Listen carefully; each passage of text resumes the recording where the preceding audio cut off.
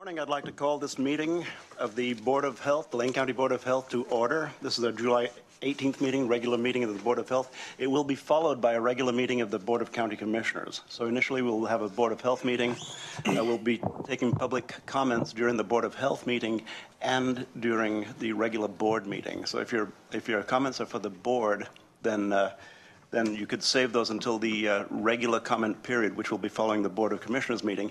However, in order for you not to have to wait through the Board of Health meeting, should you not desire to do so, although it is scintillating and you should, then I will accept public comment for the regular board during the Board of Health public comment period, unless I have any objections from the board. I see none. Good morning, Mr. Mokrahajski. Morning. We'll begin with adjustments to the agenda. Do you see any adjustments to the agenda necessary? No. Okay, thank you. To the board? I see none. Then we will move along with public comments. And as I mentioned, we will take public comments from general public comments as well as public comments to the Board of Health. And we have six people signed up. We do generally allow 3 minutes for testimony. If you hear the alarm go off, that'll be the conclusion of 3 minutes. At which point, please complete your thought or your sentence and allow the next person to approach the microphone. When you step forward, please state your name and your address for the record. First up is Paul Biondi, followed by Ray McCulley and McCauley. Please correct me when you get to the microphone. Thank you. Paul Biondi. Good morning. Good morning, gentlemen. Thank you so much for the work you do for our city. And we have a couple musicians on the board. And so it's always great to be able to talk about a topic that I know you guys enjoy. My name's Paul Biondi, address 1625 Henderson Avenue, space F3, Eugene, Oregon 97403. Well, the city is known for its music, and the Pacific Northwest Eugene is represented very well in our music scene. And you go from the Holt Center, putting on classical music as well as pop music, the Shed, the Wow Hall, and all the venues, the Cuthbert, so and also McDonald Theater. So we ran into a situation where musicians were lacking in health care. Even with the President Affordable Care Act, they still either weren't qualifying or they had very little. So we started back in 2005 with the Musicians Emergency Medical Association, and we've become an umbrella since then to help keep musicians stable while they go through their health issues or their family or significant others and their children. And it's been working well. So we do one big fundraiser each year. And Lavelle Vineyards has been kind enough to let us have that venue so we can put on a concert. And that's on the 30th of July. And so after the Eugene Parade, have everybody head up there and have a great party and also do a great thing for the local music community. And we have a great bossa nova group, Bossa Air, to start the event off. And then I have a bunch of friends that are showing up to play with me. And then Ty Curtis is a young guitarist. He's a gunslinger. He's like Robert Cray. And he's going to be the big breakout artist of Oregon here for us. And so he committed to do this fundraiser, and he's taking a lot less money than he usually would because he believes in the cause, and we're all pretty proud of that. I've handed out some things for you, and if you could pass the poster around, I'd appreciate it. We have a tight budget, and so every poster counts for us to be able to get them up. And if you have any questions, we're going to stick around. And thank you so much. And gentlemen, again, the things you do for our city, I hope our city realizes just how amazing you guys are and how you keep us running and keep us floating. Thank you very much. And thank you, Paul, for your philanthropic work throughout the community for years and years and years. People love your music, love the way you respond, so thank you very much. Thank you. Next is Ray McCauley, followed by Sue Cox. Hello, gentlemen, and I want to reiterate what Paul said. Thank you for all your public service and all the work you guys do to help this city be a better place for everybody. My name's Ray McCauley. My address is 1740 West Broadway, Eugene 97402. MEMA personally helped me twice over the last 10 years. I broke an elbow in a bicycle accident, and I was off work for 3 months. So I had no income at all for 3 months, and MEMA helped me with a $500 check, which they don't send to the person who gets the money. They send it to my landlord. It went straight to my bills, which is the way it should be. And the second time, I ended up in emergency in the hospital for a week with blood clots in my lungs. And I was unable to work for about 6 months that time. And they wrote me 2 checks totaling $1,000 straight to my landlord, help pay my rent. They really helped out a lot. That doesn't sound like a lot of money, but when you have 0 income for 6 months, it's a lifeline. And they do so much good work for so many people, and the money is just really tight. It's hard to raise enough money to help all the people who need help. And I'm sure it's the same in all healthcare. The Affordable Care Act helped a lot of people, but it doesn't help everyone. And MEMA kind of picks up in the slack. So if we can get people to show up, and maybe if they can't show up, maybe send a donation into MEMA to help out. Every little bit helps, even if it's just $5 or $10. It makes a difference. Thank you. Thank you, Ray. Now, before Sue Cox comes up, I'd change a little bit of a change in the order. When you come up, could you please state your name and your address for the record, also your musical instruments and your music of preference. So, Sue Cox, followed by Peter Kowalski. Oh. Yeah, I did. Yes, my name is Sue Cox, and I am not a musician, believe it or not. The only instrument I play are the ears. I had a Catholic nun that cured me from music for a long time. So, sorry, sadly.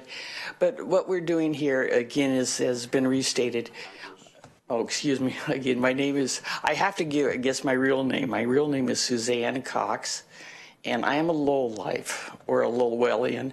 My address is 113 South Alder, Lowell, Oregon, 97452. So you get to meet one of your constituents, sir. Thank you. And I've been with the Musicians Emergency Medical for about 5 or 6 years now, trying to help them, work through all of the issues that come along, specifically with getting these annual fundraisers going. What I've seen is, sadly, the healthcare situation, for everybody, especially with the unemployed or self-employed musicians in the area, have been undercovered, is what they called. Without the Affordable Care Act, there'd be several of these gentlemen, men and women, that would not have had coverage. I hate to say that we would have had, maybe lost some along the way. We have, unfortunately, lost some. And Eagle Park Slim, for example, and then we've got some others that are in the industry, that we've lost over the last several years.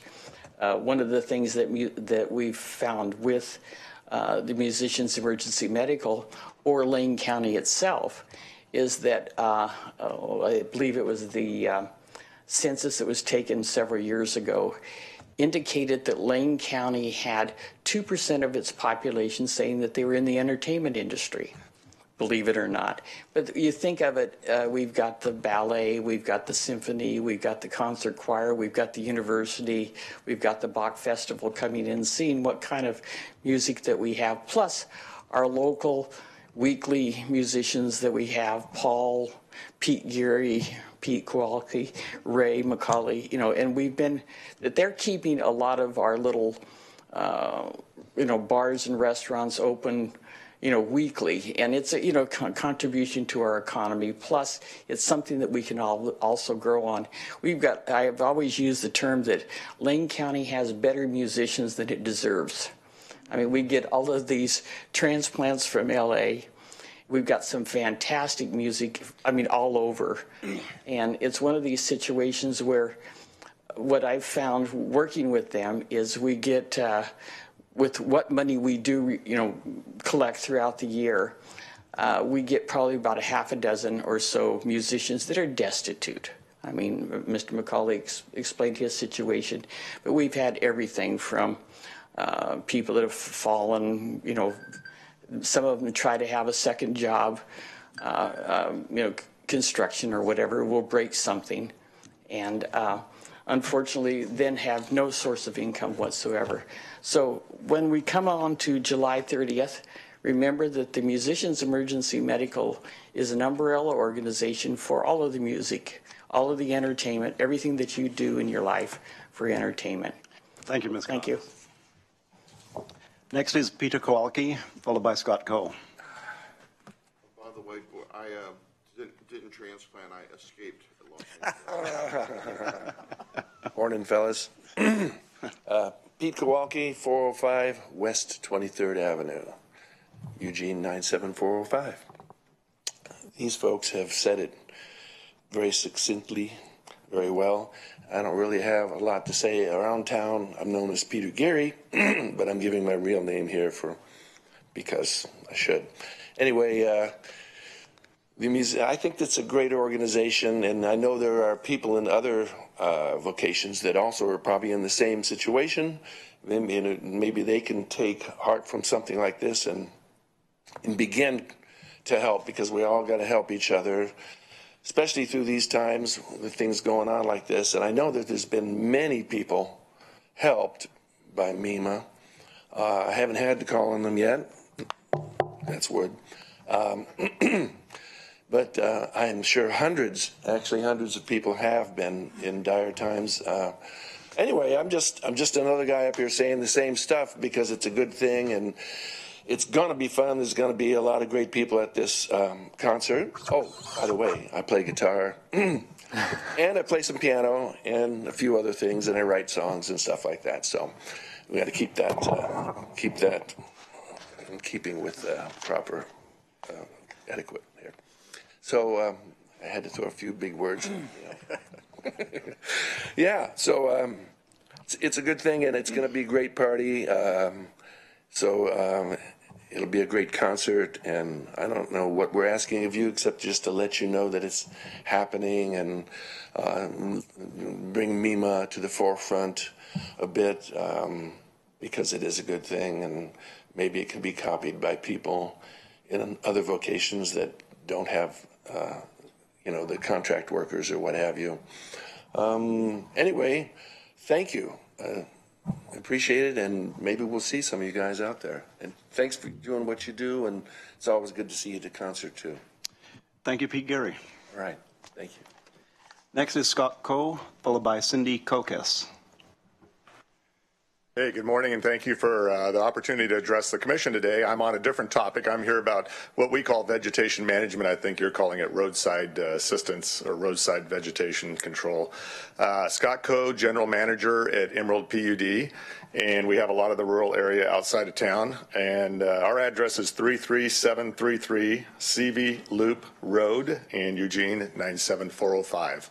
And just wanted to commend the commission and actually the staff for the hard work they've done on this topic. We struggle with this mightily ourselves. Vegetation management is quite a bit of our budget, and we really struggle with the balance of vegetation management and what we can do that's environmentally benign or less intrusive. It is a balance, and we really appreciate the time that the county staff has put into coming up with some ways of getting that balance in check and making it cost effective for the citizens of the county. We have been following it. We have met with your staff. They're very impressive people. They've done an excellent job of community outreach, and we have presented this to our board of directors several times, and last week they voted 5-0 to adopt whatever the county practices are for Emerald PUD. And so we just came here to say thank you for the time and effort you've put into this topic. We kind of feel like we're free riding on it, so we certainly appreciate what you've done that we can tag along with. Thanks. Thank you, Mr. Coe. Next is Cindy Kokes, and Cindy Kokes is the last person we have signed up this morning. Hello again. Cindy Kokes, 65 West 30th Avenue. and I speak for Lane County Churchwomen United, a Christian women's group. We endorse the idea of rest stop on Lane County land, and we want these in place by fall of 2017. Winter will come. We see these kind of actions as emergency actions to help our unhoused citizens. And when you have an emergency, charitable responses will follow. I was there in 1989 when we created the Interfaith Emergency Shelter System, and the story was, faith groups, open your churches, get these families out of their cars. We're working on affordable housing. 28 years later, we're sheltering families, some of them, and we don't have this promise even being worked on as far as Churchwomen United can determine. We don't see the city, the county, the state, or the federal bringing affordable housing to people of lower incomes. There's a letter in the Register Guard today, and I'm quoting that. People of faith are a major force in providing care for homeless and poor. Providing, no. Speaking out and trying to get some system change, yes. Bread for the World was formed here in Eugene, but they realized if we want to feed people, we have to have federal legislation action. And they produced a nice little item pictorially displaying of 24 food items. One is prepared by charitable organizations. The other 23 are due to the federal laws about feeding people. So I think we really need to be honest. Love one another, yes. Do something, yes. And we have people here who are elected to work for the people of their community. That's why you ask me where I live. Living in your community are people like the people in my immediate family. Some of them on the minimum wage. Anytime they want to do anything, I put out a loan for a few $1,000s because first month, last month, they don't have it. Not everybody has grandma. You are grandma. You have to realize you're needed.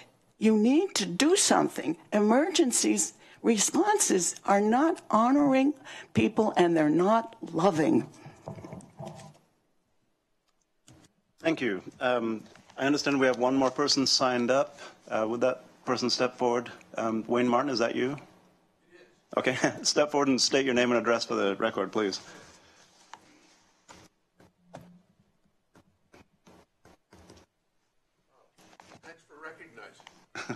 I don't even have my glasses on. Good morning. Good to have the opportunity to speak briefly.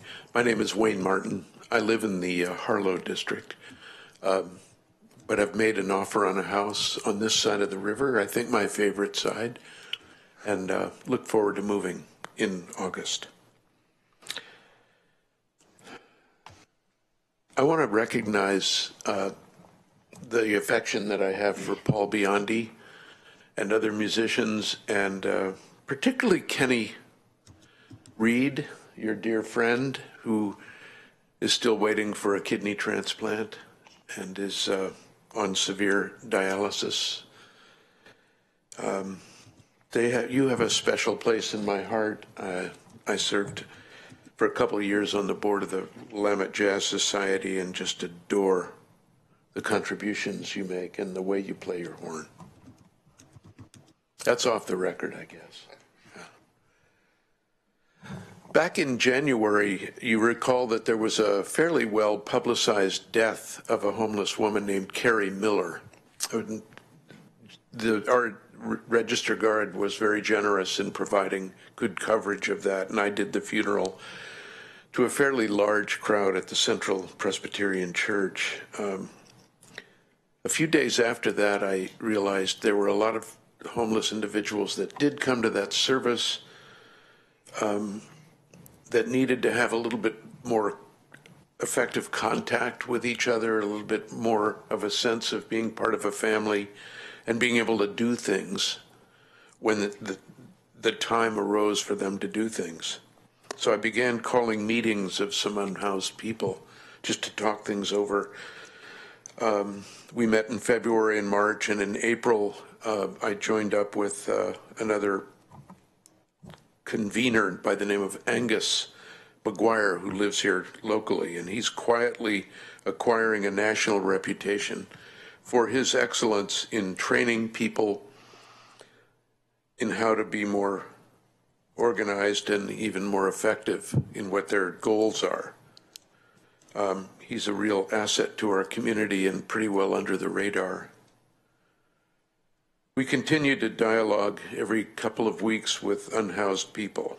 We have a vision of unifying the unhoused to be more involved in the community, and that in a positive way. It will not be an in-your-face approach that we're looking at taking, but an in-your-heart approach. This Sunday from 3 to 6 in the Free Speech Plaza, we're having a swap meet.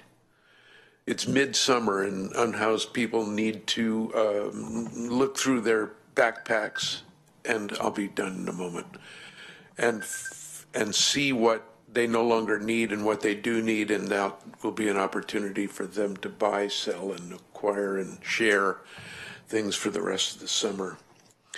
I'm about trying to organize a kind of Gandhi-like approach to getting people to attend meetings, express themselves without anger, and I'm going to give you my card. If you want to make some decisions of any sort and would like some assistance from people who are unhoused, let me know and I'll bring it. Thank you, Mr. Martin. You can leave the cards with Devin at the back. Thank you. Do. Thanks for your time. Thank you for your testimony today, and thank you everyone for your testimony today. Is there anyone in the audience this morning who wishes to address the Board of Health or the Board of County Commissioners? Seeing no one, we'll move along to Commissioner's response. Normally we would ask for other issues and remonstrances. I'll hold that until the regular public comment session. So Commissioner's response to the testimony this morning. Do I see any response? Commissioner Sorensen. I'm a lawyer, so I'll just say I'm an alleged trumpet player. Thank you. Further response, Commissioner Lycan. Thank you, Mr. Chair. And I'm still a drummer, and so I still play.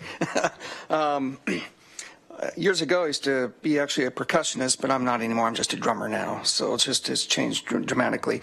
Listen, I just want to say thank you very much, and to all of you who came in and testified this morning regarding MEMA. And I would agree, it's really beneficial. And my Uncle David started a company back in 1972 called Double T Promotions in Portland, Oregon. And I got to tell you, over the years, it's amazing on how many talented musicians you run into that don't get the big record deal. And in fact, most of those musicians you run into are much more talented than those who get the big record deal. And so I think it's interesting. I wouldn't be surprised at all if that's the percentage of folks in Lane County that are somewhere in the entertainment. I wouldn't at all. But I just want to say thank you for the really great work that you do. Ms. Kokos, would you stay, please? Sorry. I'm a real big supporter, and I really appreciate that very much. And to Paul, you and I have been friends for years, and I just respect you so much. And it's too bad Pete left, because I just caught him not too long ago at a winery playing, and he's, again, one of those great talented musicians that don't get the big record deal. And but I just want to say thank you very much for everything you do, and for all of you that are active and involved, and just for the music and entertainment value that you present to all of us here. It's just a gift, and I can't thank you enough. And from a musical taste, well, yesterday I was listening to Frank Sinatra, and this morning it was Tesla and Heaven's Trail. So you never know what's going to happen with me. So anyway, thank you so much. Thank you, Commissioner Lycan. And you can see the picture of Commissioner Lycan at the drums in his office anytime you come up. Further response? Just a couple of things from me very quickly. First to Mr. Biondi and the group who spoke for MEMA. Wow, thanks. If we're not going to be there, Debbie and I will certainly send our regards and along with it some support for your organization. So thank you. And Ms. Kokos, I wanted to mention that quite often people view our response to homelessness in this community, and they don't often don't see the entire picture of what is fully happening throughout the community. And Lane County, the City of Eugene, City of Springfield, and the smaller, the outlying cities are really quite responsive in regard to response to homelessness, response to poverty. During my years as Executive Director of Food for Lane County, for instance, we distribute about 7 million pounds of food a year to people who otherwise may not have food.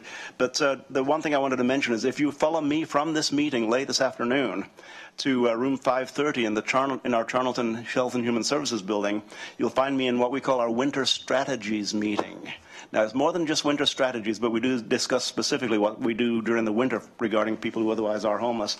I'll be meeting this afternoon with Charlie Harvey, Dan Bryant, Dana Gray from the Mission, Diana Wise from from St. Vincent, Erin Fifield from Springfield, Keith Heath from St. Vincent de Paul, Mia Cariaga from the City of Eugene, Paul Neville from St. Vincent de Paul, Lynn Oliver from county staff, Roxanne O'Brien from St. Vincent, Robin Scott from the county, Tom Mulhern from Catholic Community Services, Regan Watjas from the city, William Wise from St. Vincent, and Pearl Wolf from the city, among others. We'll be discussing how we can best pool our resources and encourage other people to join us in effectively approaching not just the winter, but how do we take care of folks who otherwise would be on the street, who certainly would wish to be in more comfortable and more in an environment that is more attuned to survival, shall we say. So that starts at 3:30 this afternoon. Thank you very much. Any further response? Then we'll move along to our board meeting, the Board of Health meeting. Any emergency business, Mr. Mokrahysky? No.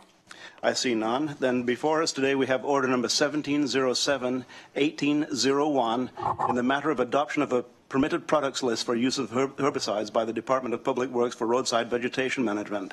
Ms. Mokrahysky, can you introduce the panel today? Yes, Mr. Chair, and I'm going to turn it over to Karen Gaffney here, who's going to make some introductory comments, and then she'll turn it over to Orrin. Good morning, Commissioners, and I will be very brief. You're convened today as the Board of Health, but this item is a Public Works item, and actually I want to appreciate the staff at Public Works for the wonderful collaboration that really we've brought the public health perspective on this and the Public Works need together. And as I know, Orrin will walk you through the process, but you are convened today as the Board of Health in the role you have in Lane Code to review a proposed product list for roadside spraying. So I will let the staff at Public Works take it from here. Thanks, Karen and Chair Farr and Commissioners. I'm Orrin Schumacher, Road Maintenance Manager with Lane County Public Works. Air guitar was as close as I ever got, so I'm sad to say that's why I'm here. My musical talents did not flourish. I want to introduce Pam Reber. She's the Natural Resource Specialist with Lane County Public Works, and she's going to be the primary presenter today on this topic. I did want to give a brief history. I know Commissioner Williams wasn't on the board over the last 12 years that Commissioner, staff, and myself have been engaged in roadside vegetation management at Lane County.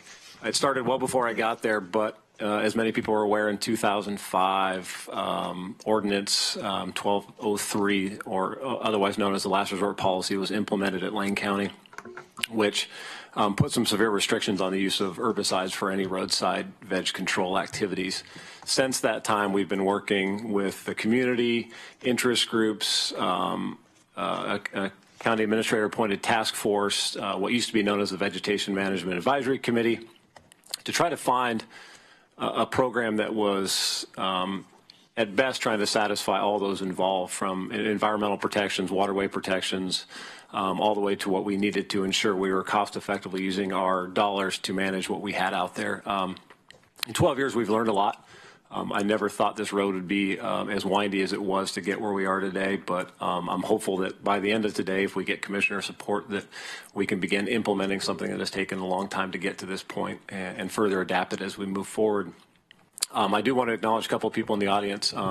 James Ma and Biddy Roy are in the back row. They served on the Vegetation Task Force As commissioners may know, that was a 9-member task force that was appointed by the county administrator that was represented by medical professionals, botanists, environmentalists, farm bureaus, and others to really find this rounded approach, which is what the ordinance in front of you today is.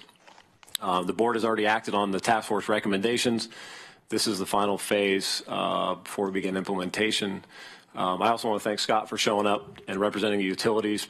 We do plan to develop partnerships over the coming years to ensure we use the money as wisely as we can and partner to develop those relationships to ensure that happens. With that said, I'm also very happy to pass the torch today to Pam, who will be inheriting a lot of this work moving forward. So with that said, Pam. Thank you, Orrin, and good morning, commissioners. Good morning, Pam. It's a pleasure to be here with you. Let's see. Well, as Orrin mentioned, my name is Pam Reber, and I'm the Road Maintenance Natural Resource Specialist tasked with implementing the Vegetation Task Force recommendations brought into Lane Code Chapter 15 by Ordinance 1607. I thought I would begin by reading the purpose section of Ordinance 1607, as it clearly states the intent and practice of Lane County Public Works Road Maintenance Division in regards to your board action today. Section 15500, number 1, Lane County promotes roadside vegetation management practices that emphasize environmental protection, promote health and safety of the public and county employees in order to support vibrant communities and preserve infrastructure. Lane County shall serve as a positive model for environmental stewardship. Number 2, the county shall use non-herbicidal control methods, including prevention, as its preferred tools for roadside vegetation management. Permitted herbicides may be used when other methods or options have been ineffective. Staff and Vegetation Task Force members work together to develop the recommendations and ordinance that guides our integrated vegetation management program. This is an approach to roadside vegetation management that uses the right tool for the job. In many areas, mowing does a good job of controlling vegetation if we have proper staffing and equipment. Partnership, strategy, and education are all tools as well. Today, our focus is on a short list of herbicides that are necessary for a few scenarios in which Lane County Road Maintenance currently has no other adequate methods. But to be clear, we will not launch a spray program with approval today, but rather a data-driven approach that prioritizes roadside vegetation work, specifically guardrails, high-priority noxious weeds, stump sprouting trees and shrubs, and safety issues such as visibility on our roadsides. The County Road Maintenance Division began its ordinance work with an invasive plant inventory on 1,100 miles of roads, as well as a survey of the vegetation level of 1,200 of our 1,600 guardrails, which will continue on a 3-year schedule.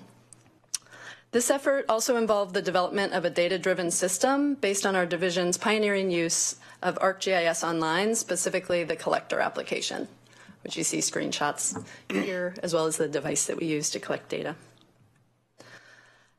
Here's a map of Lane County showing 145 high-priority noxious weed detections, and this would be a representation of 11 of our high-priority noxious weeds. So these are species we just have 1 or 2 infestations of, and if we control them now, we will not see extensive use of herbicide in other places to control them in the future.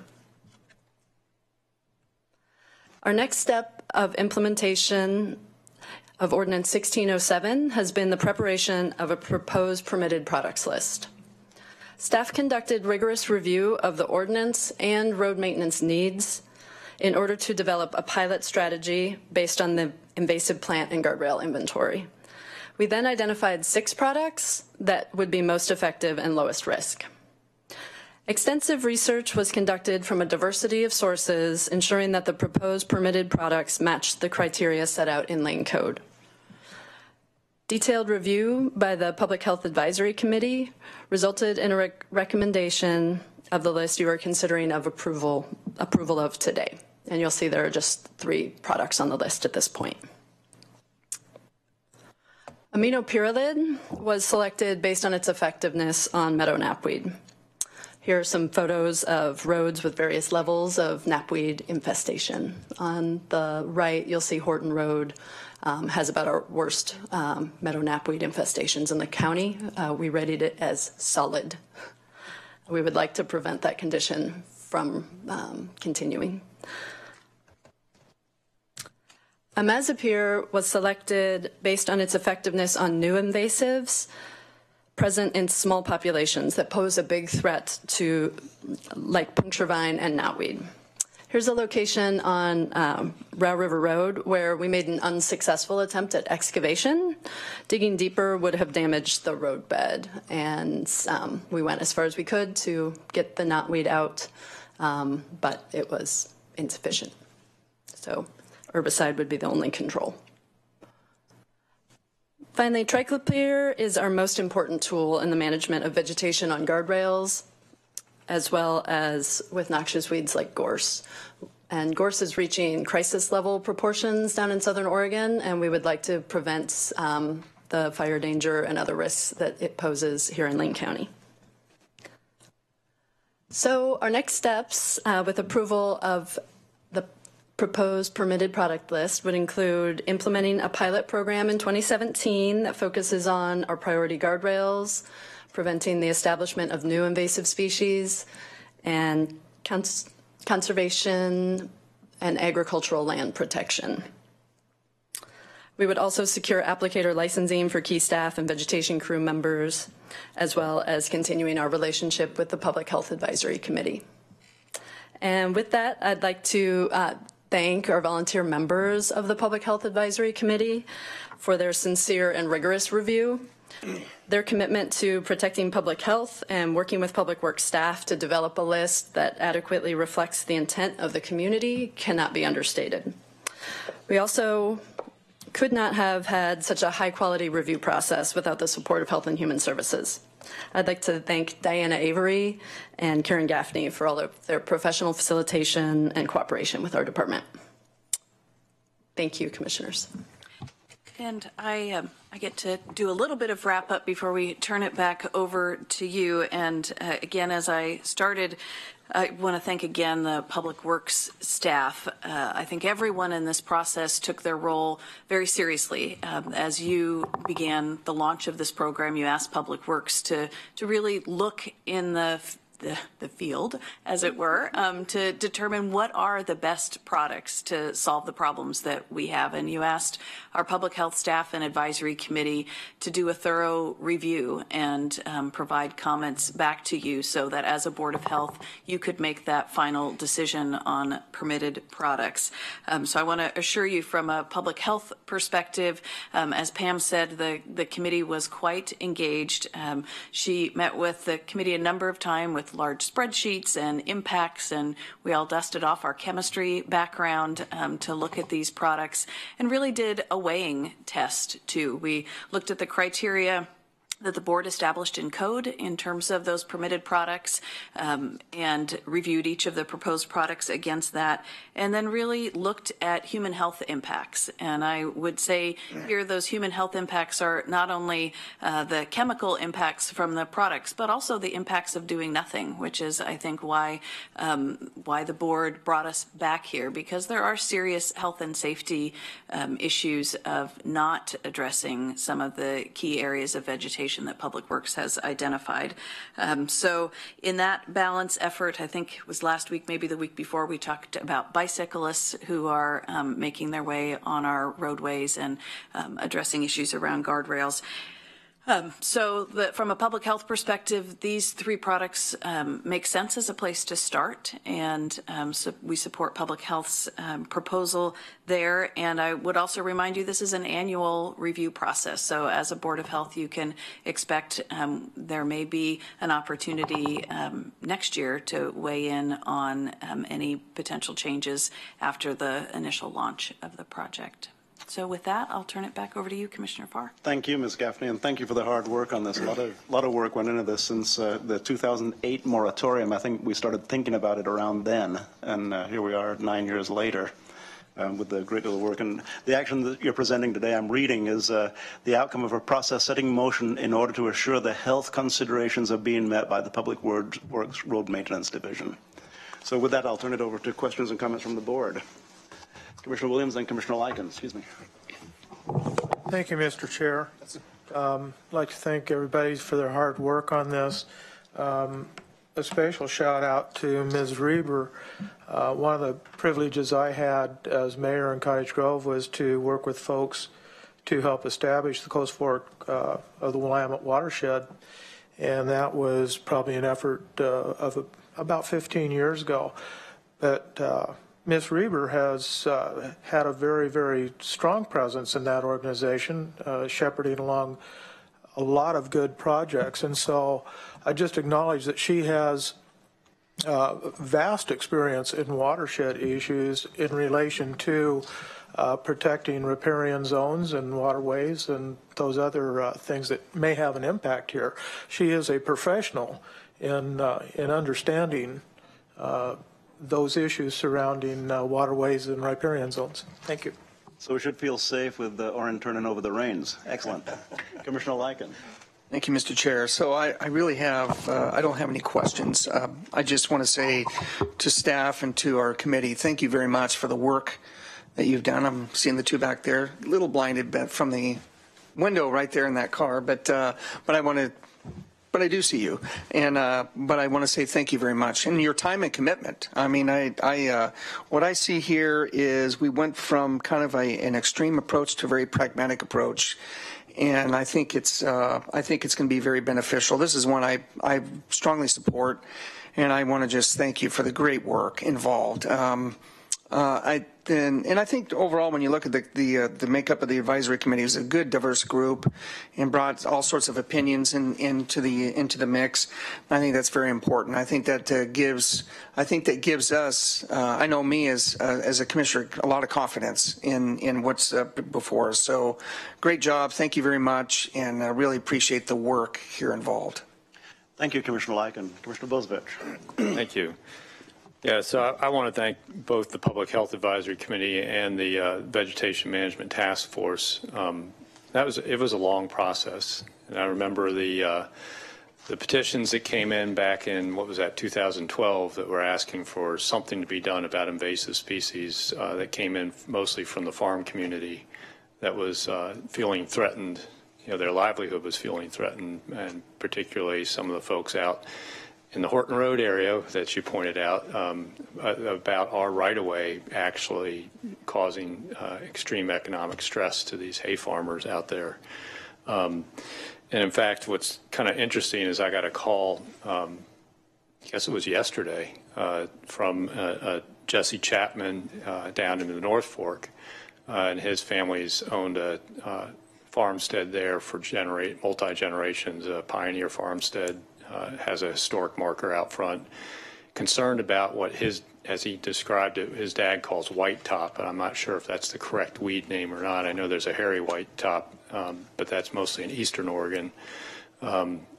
But he thinks it's being brought in on our mowing equipment, and was asking about, are we washing our mowing equipment as we move from watershed to watershed or from area to area? And I thought maybe having gotten that call yesterday and knowing this was coming up on the agenda, I thought I'd ask publicly about some of the things we're doing that are non-chemical to control the spread of invasive species. If you guys could talk a little bit about things like equipment washing and not mowing weeds that are spread by mowing, and how we're trying to deal with that. Yeah, and I'll try to tackle that one. It's a complicated answer. We're aware of it. The process to getting to where we can take 7 tractors across 1,400 miles and adequately clean them and maintain them to prevent the spread of weeds is just going to be inefficient. We've done trials of washing. We've done trials of blowing off the flail mowers as we go. The issue is those seeds will find any crevice and crack on those tractors to get. So we have seen a very likely trend of our grass tractors spreading weeds from one location to another.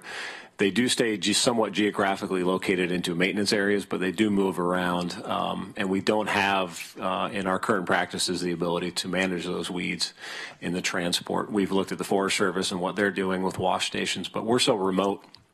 Getting out there with pressure washers and having the ability to do that at this time is just not feasible. Could I also follow up? Sure.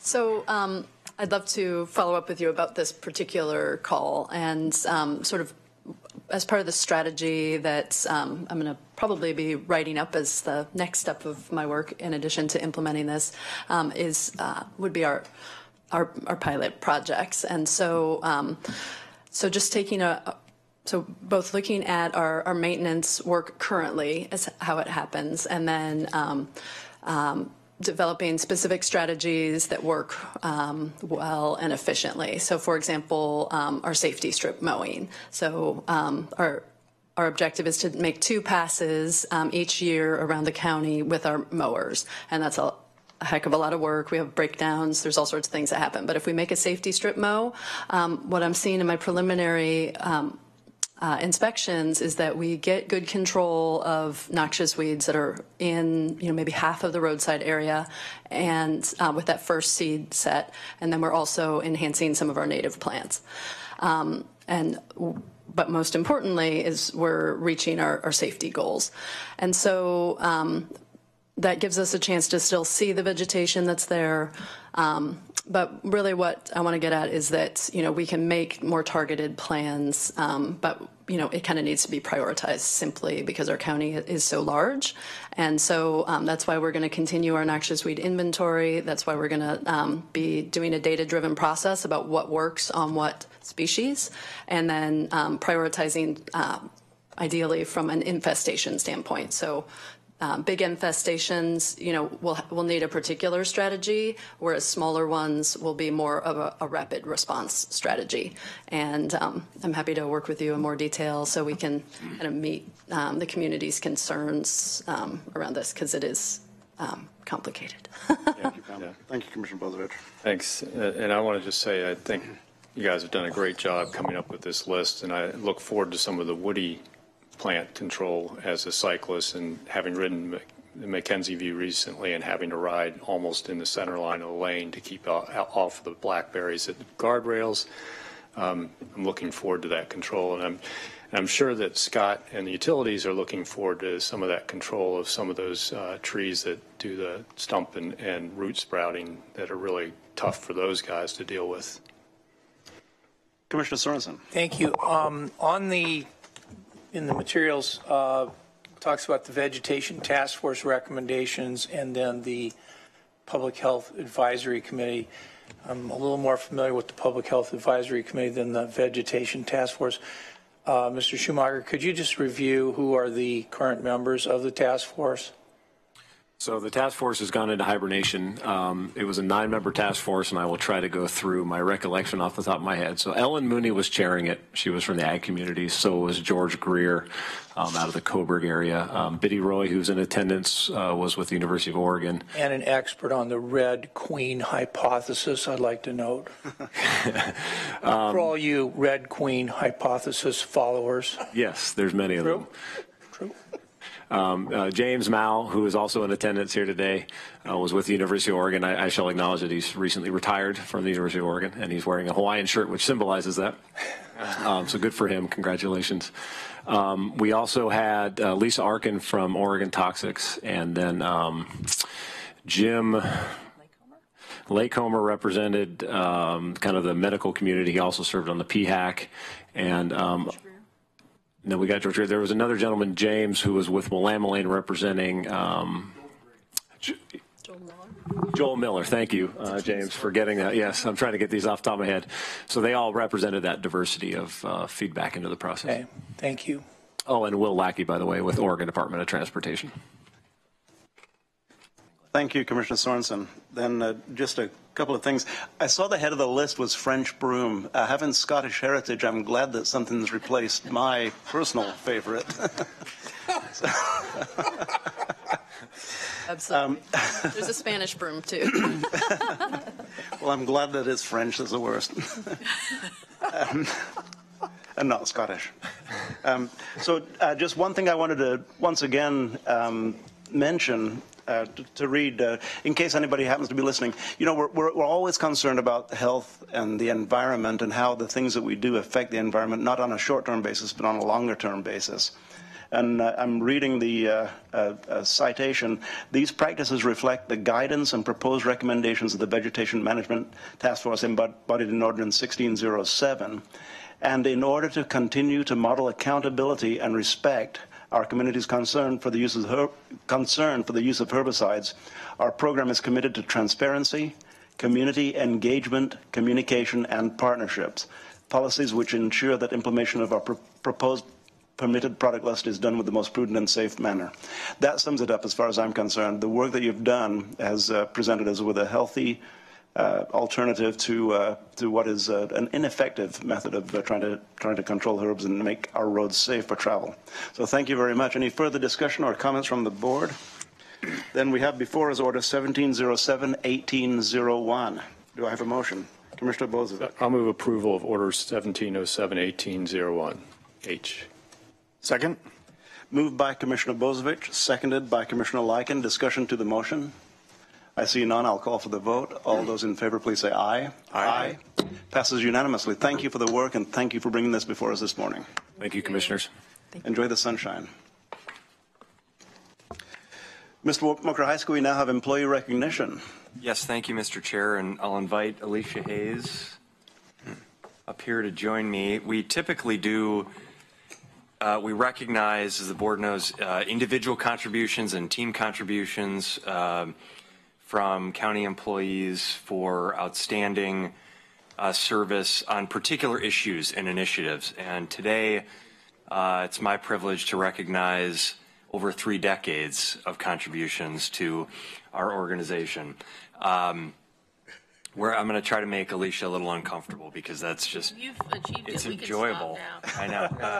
She didn't ask for this, but she's tolerating it. But I really feel like our organization needs to recognize an individual who's given over 3 decades of their life to this organization, to this community in various roles. And so bear with me here. Alicia started with Lane County in the same way she's ending, as extra help. That's right. And in 1986, she actually is retired, and she's been working back with us to ensure a smooth transition as we're recruiting for her replacement. So next Friday is her officially last day with Lane County, and this will be her last board meeting here. So I wanted to take a minute to just share Except some. when I come back for public testimony. Right. She's promised that she's coming. She gets her 3 minutes every Tuesday to share her thoughts, and we look forward to that entertainment. Okay, so Alicia started in 1986, and she started as the Employment and Training Supervisor for the Southern Willamette Private Industry Council, which was part of Lane County at the time. She subsequently served as the Performance and Development Coordinator for Lane County, then as the Director of the Department of Children and Families, and then in her current role as Director of Health and Human Services. So she leaves with 31 years of experience, and beyond Lane County, she, as you all know, has been actively involved in this community in a number of ways, and I'm sure each of you have your own stories and experiences of working with Alicia in different capacities.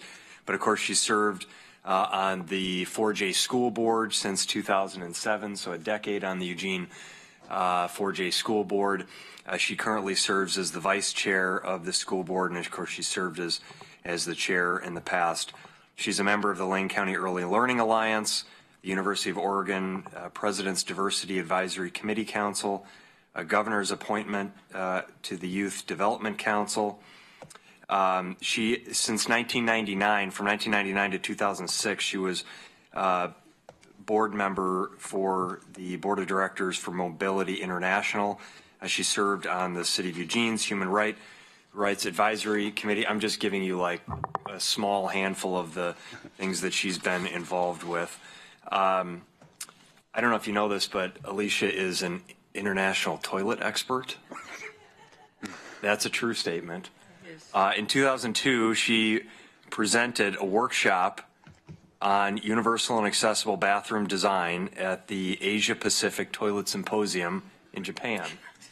And I love that story because she oftentimes will share with people that she is an international toilet expert. She's proud of this. And but Alicia has been an advocate, of course, in a number of ways in our organization, in our community across the country and internationally for ensuring that all people have access to services, facilities, and opportunities.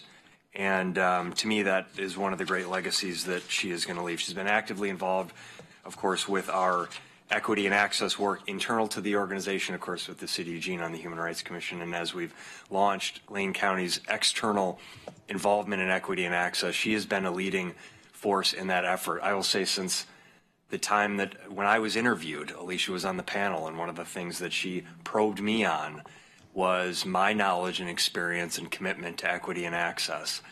And I think I certainly recognize that I needed to be more involved in that issue, and Alicia has been one of the people who has really pushed me to find opportunities to move the needle on that issue and many others. I have really, I will say that I have grown personally and professionally because of my working relationship and personal relationship with Alicia. I've learned a lot from her. I've been impressed with her work to build the team that she has built in Health and Human Services. I think if you look across it, and we have a number of staff here, Karen Gaffney and Lisa Nichols, assistant directors, Ron Jum, Andrew Musicant, and Jocelyn Warren, division managers, and Laura McCabe from our community health centers are all here, and a number of other folks who aren't here. If you look around that department at the division managers, we really have an outstanding team of folks. And last week, we had the opportunity to host 6 finalists for the director position. And I and many others found ourselves talking about the incredible shape that this department is in today and the amount of change that it's seen. So if you go back 6 years ago when this department was formed and youth services was a separate department and children and families was a separate department, they got consolidated into this large super department of Health and Human Services.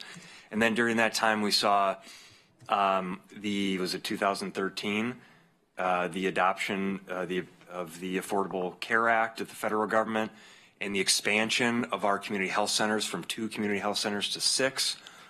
We've seen significant change in youth services as the general fund has been constrained and new leadership come in there and some really outstanding work that's happened in that area. In behavioral health, we've seen the implementation of the Denver model of care, of our CHCs. I talked about the expansion there. In public health, we've seen the work that's happening statewide on public health modernization, and now the work that Dr. Warren and Dr. Ludke are doing with the Kresge Foundation around population health management. So just incredible things that are happening. And anytime you see growth and significant growth and change, there's volatility and there's potential for real challenges. And one of the things that I think Alicia has brought to this department is her knowledge, experience, and passion for team building. The people that she's hired in leadership roles, the care that she's taken to bring those folks together and do really extensive leadership training with those folks and make sure that they're not just a collection of subject matter experts who do a great job in their field, but they really are functioning as a unit. And I've seen the work that she has done and the H&HS team have done become leading practices in our organization. So we're looking at things that they're doing in H&HS and saying, how can we replicate some of those things in the larger organization?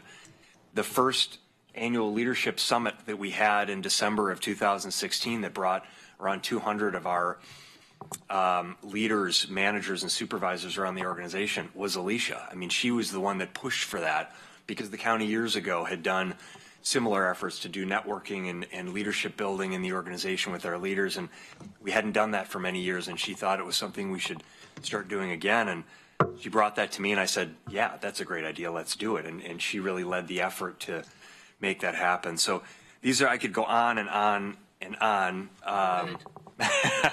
with that, but I just wanted to, I really feel like the 31 years of experience, the roles that she has served in, and the accomplishments that she has made are deserving of a few minutes at our board meeting, when I know we'll have some time next week at your retirement recognition to expand on all of this. But I have two things that I want to share with Alicia. One is a certificate, and I will read this. It says, Alicia Hayes, on this 18th day of July 2017, in recognition of her distinguished service to Lane County throughout the past 31 years, including as Director of Health and Human Services and the Department of Children and Families Performance and Development Coordinator and Employment and Training Supervisor, as well as Interim County Administrator, which I did not mention. She has made Lane County a better organization and our community a better place through her tireless efforts to support the health and well-being of all people. And I will just mention, and I know the commissioners can speak to this as well, her role as Interim County Administrator during a really difficult time for this organization. She stepped up. And to me, it's an example of what she has done in each of these roles. When called to serve, she has stepped up. And in each case, I believe she's made the things she's touched better. And to me, that is the epitome of public service, that we serve in these roles to make our organization, our services to the public, and our community better as a result of the things that we do. So the other thing I want to present is this coin that we have made and given out. Devin gives me a hard time because we have a lot of these coins that we give them, and I'm very stingy. Yes. This is sparing. We don't just toss these out. It needs to be really for something special. I don't want it to be something that we just give to everybody. And so this is Alicia's service is deserving of this. So on one side we have the Lane County logo and our three priorities adopted by this board: safe and healthy county, vibrant communities, infrastructure, Lane County, Oregon, since 1851. And on the other side it says Lane County Proud, and it has, I believe it's the Curry covered bridge. So Lane County Proud is our motto, and so this is our Lane County Proud, our pride coin. And to me, Alicia Hayes represents the pride that our employees have in serving this organization and community, and I hope and believe the pride that our residents feel in living in this community. So I want to thank you for your service and wish you all the best in a well-deserved retirement. Thank you, Mr. Chair. Thank you.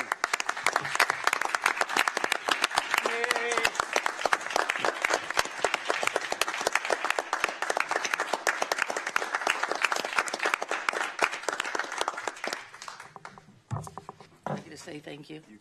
Ms. Hayes. Well, I do thank you, Steve. That was very kind. And if you do want to hear more about toilets, please, I'd be happy to share it another time. Explain John's Law, please. Yeah, really. You scare me sometimes. But I just take a second to say it's been a great 31 years. The last 6 with the folks I get to work with in Health and Human Services. It's a wonderful organization. And you do talk about pride. I am always happy to and have pride in telling people where I work and what I do and the work we do in Lane County. I joke about coming back for public comment. I'm not sure I will, but I'm not sure I won't. Because we have a lot ahead of us as I look down the road and see what's coming. And I appreciate all of you, appreciate really incredible opportunities I've had at Lane County. When I looked for a job back in '86, if you remember what was happening with the recession, I had just moved here and I was supposed to be at Lane County for 1 year. It was a 1-year stint, they told me, grant funded. And look, 31 years later, and that's what I tell people when they come to work here. It's a great opportunity, and thank you for everything you do to make that happen. Thank you, Alicia. Is it true that south of the equator they swirl the other way? But it is true. No, I don't even want to get started. Board, any remarks or comments or thanks for Ms. Hayes? Commissioner Lycan. Thank you, Mr. Chair. So, Steve, I'm glad you mentioned the interim county administrator piece. I was board chair at the time, and what was interesting is the haste that went on prior to that, and checking with legal counsel. I said, well, what's our options here? And it turns out, as board chair, I had the ability to appoint acting, but the commission had the vote on interim. And what was interesting about that is I had a couple names in mind, but part of it was I knew Alicia had a very strong deputy in Karen. And from that perspective, as I was analyzing it, I thought, well, it made sense. Alicia, first of all, had the Lane County history, and but her approach was really interesting because while she was the face, and this is to me is what I think of uncommon leadership in today's society. It really is. Because while Alicia was the face, she told me that she said, but here's the reality, Alex Gardner, Marcia Miller, Sheriff Turner, we were all in this together. And while she was the face that presented to the board and was, in my view, the true acting and interim administrator without a doubt, it's that ability to bring these folks together and really, and because as we were going through that, it was a challenging time. But I got to tell you, Alicia steadied the ship and prepared it for Steve to for us to hire Steve, and look where Lane County is today. And Alicia, for me personally, I can't thank you enough, because when I called you, you weren't. It's not like you said, "Yeah, boy, I'd love to do it." It was quite the opposite. But it came down to, I love the county organization. If this is what you need, I will step in. And it's interesting because when you look at history, and I kind of like to look at military history, I like to look at generals. If you look at Patton and MacArthur, they were the leadership of, hey, look at me, Omar Bradley. One of the great generals in the history of the United States, but yet had that ability. He was called the soldier's general because of his ability to not only deal with folks in a high-ranking position, whether it's foreign or whether domestic, but had the ability just to walk down the line and talk to the private. And frankly, it's that kind of leadership I highly respect. As you know, I don't fit that mold. The tie will tell you that, but I just want to say thank you very much, Alicia, for stepping up. And also for not only that, but having a very strong department that's in place now for the next person. They have a really, to me, a unique position to really kind of carry out. And one last thing I'll mention is that my favorite story, though, is I just love to hear about Alicia's red, white, and blue gun-toting son. We have time. You knew I was going to comment. Thank you. I do. Thank you, Commissioner Lacken. Further comments, Commissioner Sorensen. Well, I come not to bury Alicia, but to honor her. No, I think that this is a really momentous occasion, not just for Alicia and your 31 years of service to Lane County, but really for all the people you've mentored, all the people you've helped. And I totally agree with you. I think explaining to people that you were hired on a, one-year grant to come to work with, people that lost their jobs in the recession, and you were yourself going to lose your job in a year, and that posed professional challenge for you to help these folks, but also to find your own path and what you were going to be doing. I think that's very inspirational to a lot of people who start out in government. Maybe they've had a career doing other things, but they don't entirely understand how, nor do any of us really entirely understand how government works, because it's always changing. But I think that you've just been a model administrator, model employee, just done a great job and always been a straight shooter. And I just really appreciate your service and also your service to the broader community with the school board and your work there, because I think that in some ways we used to have a little broader component to employee evaluations to include a professional involvement, be that international toilet design or not, but a kind of a professional involvement with issues that are involved in our work. The work itself, obviously the most dominant feature, but also something maybe more remotely called community leadership or community involvement.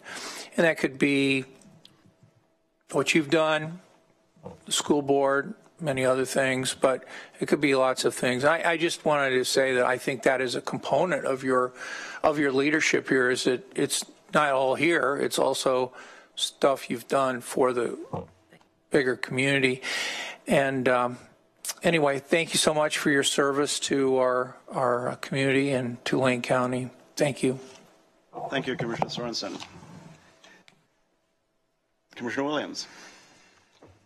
Well, I haven't been on board for all that long, but you and I first met some years ago. I remember very fondly of running into you at the in Salem a lot, state capitol and other places, advocating on behalf of the people you serve. And I just want to wish you Godspeed and find something to do in retirement, because Not showing up here to do public comment. yeah, okay. But anyway, congratulations on your 31 years, and I'm excited for you to turn that page to the next chapter of your life and go for it. Thank you, Commissioner Williams. Commissioner Bozievich. Thank you. And Alicia, I want to just say congratulations and thank you for your service to the county. Lots of fond memories. I remember meeting about various priorities for our public health improvement plan and or the CHIP, I think it was, and I mentioned that we ought to really, if we're going to be effective about tobacco, we ought to restrict sales to folks under 21, and you're like, that'll never happen. Yeah. Yeah, remember that? I do. Yeah. Yeah. And I'll fondly remember the fact that I had that picture outside my office while you're interim county administrator that we both so fondly love. Yeah. Yeah, so enough said. Thank you, Commissioner Bozievich. You know, do we have a couple hours? No. But Alicia, last Thursday, it was on the 6th, Thursday, you and I had a meeting with your management staff, leadership staff, once a month. And we had a little bit of a tearful meeting last Thursday, the 6th, when, I realized it was the last time that I'd be sitting in that group with you. But thanks for the powerful team that you leave in place. More than anything else, when a leader looks behind after the last day on the job and you see behind you the kind of foundation that you have built, that's what makes you realize that your work has been powerful, strong, and lasting.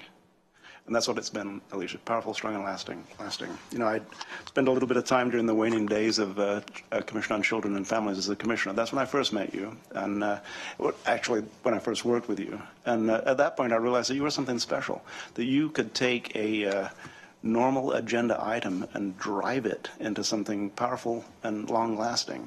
Just this morning, I was reflecting with Karen how, Ms. Gaffney, how having worked in the legislature, and we were talking about the legislature a little bit, and talking about the federal government. I'm going to be carrying an order to NACO next week to our health committee, and how things go slowly. So we've been working on CFR 42 for 4 years now, and maybe this is the time for it to happen. Well, we talked about how here in Health and Human Services at Lane County, things don't move slowly. When things are ripe, I think was the word, it's time to pluck and devour, right? Devour? There we go. We didn't say that, did we? But, and I look at the things that we've done as a Health and Human Services department throughout the 4+ years that I've been on the county commission. It's remarkable. And when I go to, I'm on the health committee with the Association of Oregon Counties, all other counties look to our county for leadership in Health and Human Services, including poverty and homelessness and some of the other things that we are powerful in. When I was back at NACO a couple of years ago, 2015 I believe it was, and we had a little bit of an outbreak at the University of Oregon on meningitis. There were people in the room from the the CDC, the Center for Disease Control. I think that's in Atlanta, right? And we'd got the news that morning. You'd got the news that morning. Well, they were already talking about Lane County's response, and this was in Washington D.C. the day that you heard about it. So that's the type of response that we have come to expect from our health department, based upon your leadership and based upon the leadership team that I see assembled in the audience today. So thank you. Thank you for what you did. Thank you for what you're doing, and thank you especially for what you have left behind. Thank you very much. And you're right, it is absolutely a team effort. It's great to be up here, but they do all the work. I just take all the credit. And thanks for this. You know, I've been coveting it. I didn't realize I had to leave to get it, but it's worth it. What do I have to do to get one? I hope we don't. Yeah, I don't want to set a precedent here now. No one else. No, I need to find some people that are going to stay to give to. No, it won't be a special. Thank you, Steve. Thank you. A heartfelt thank you from the entire board. Mr. Merker-Heisk, any further business for the Board of Health? That's it. Then I'll adjourn the Board of Health meeting. Give the room a moment or two to clear before we reconvene as the Board of County Commissioners.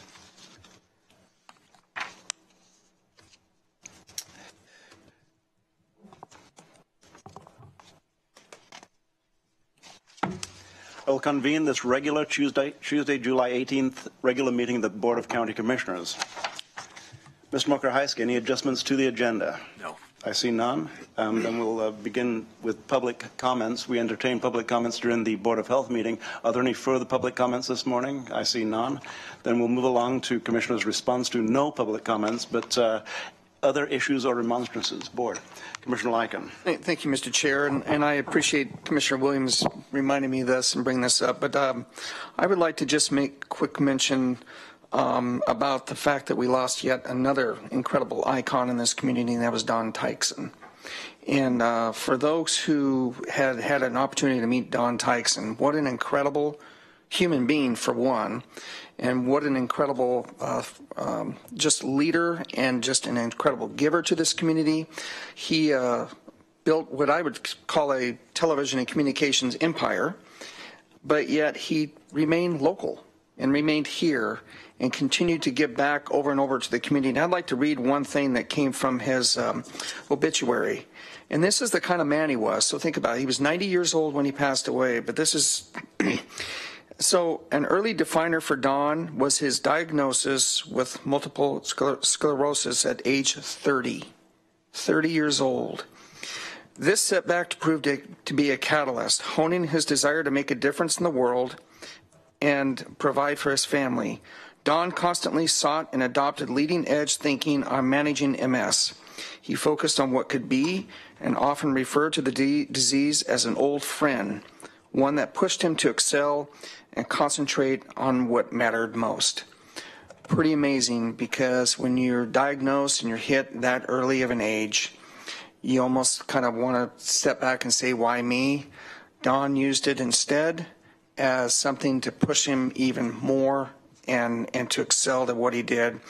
I got to know Don on a personal basis, I think, with all of us here, and truly one of the great leaders, and I can't use a better word than icon in this community, and so sorry to see him pass away, but at 90 years old, he lived a very, very fruitful life.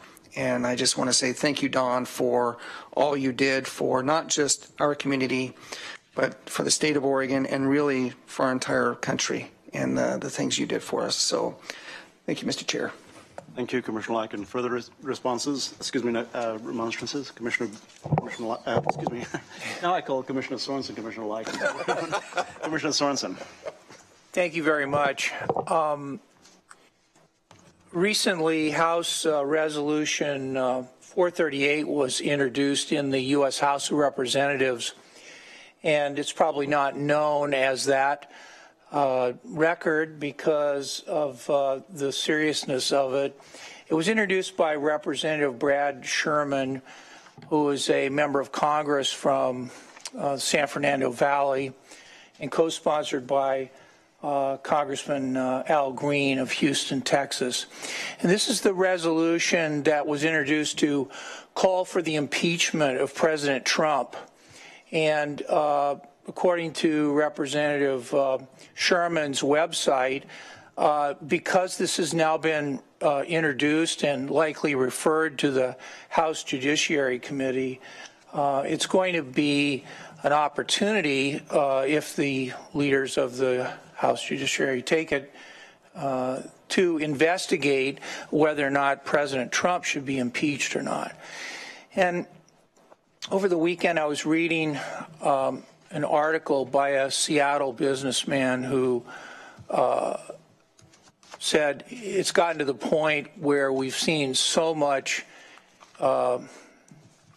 inappropriate and illegal activity in the short period of time that President Trump's been in office that we just have to put a marker down as to where in this period of history, where are we on this? Do we think this is acceptable or not?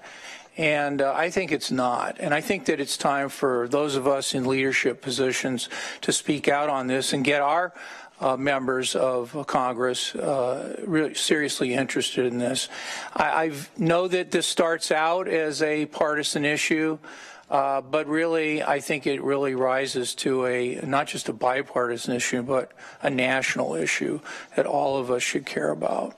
So I'm bringing that up today because I think it's a horrible thing that people would say that about our elected president, but I think it's also accurate, and I think it's something that needs to be said, and leaders need to speak out on it at every level.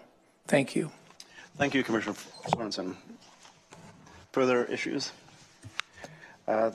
Just a couple of things quickly, Mr. Mokrajewski. I had a chance to meet with Jack Wilson for a little while last night after there was a legislative update at the Register Guard offices last night. And I had a chance to meet with Jack Wilson, who's one of the editorial board editors.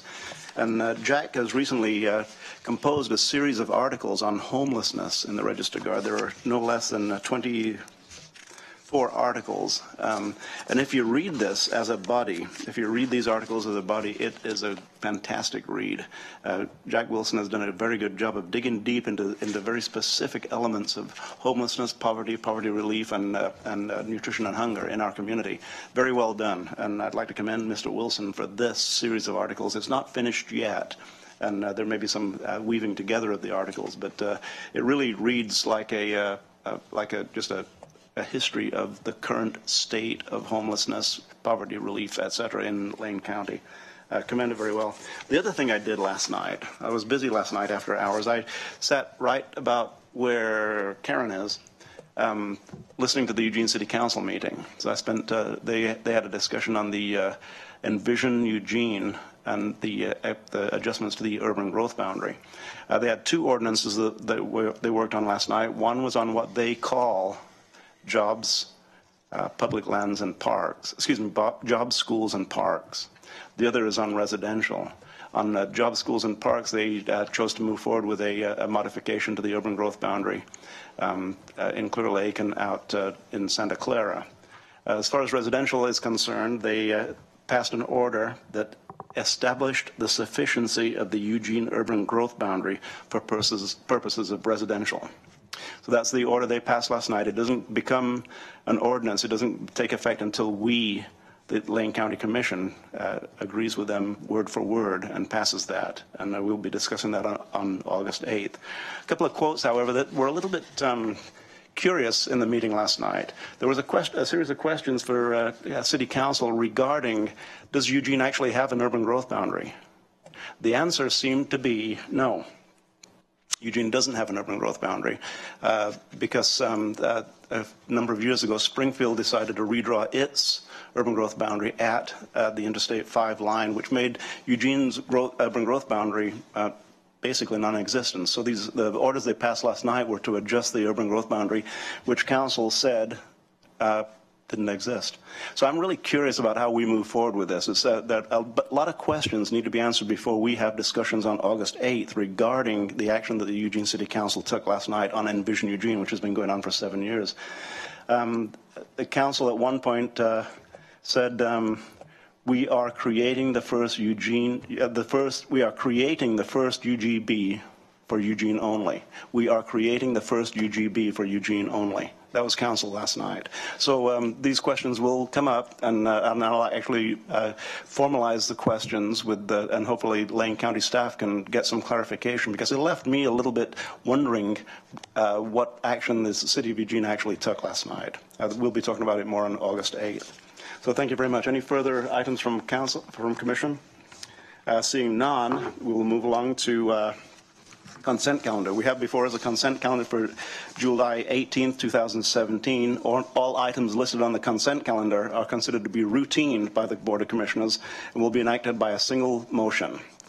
Do I have a motion? Commissioner Bozievich. I'll move approval of the July 18th consent calendar for 2017. Second. Moved by Commissioner Bozievich, seconded by Commissioner Lyken. Discussion to the motion. I see none. I'll call for the vote. All those in favor, please say aye. Aye. Passes unanimously. Thank you. And then we'll move along to next item of business, which is, let's see, page 3. On Health and Human Services,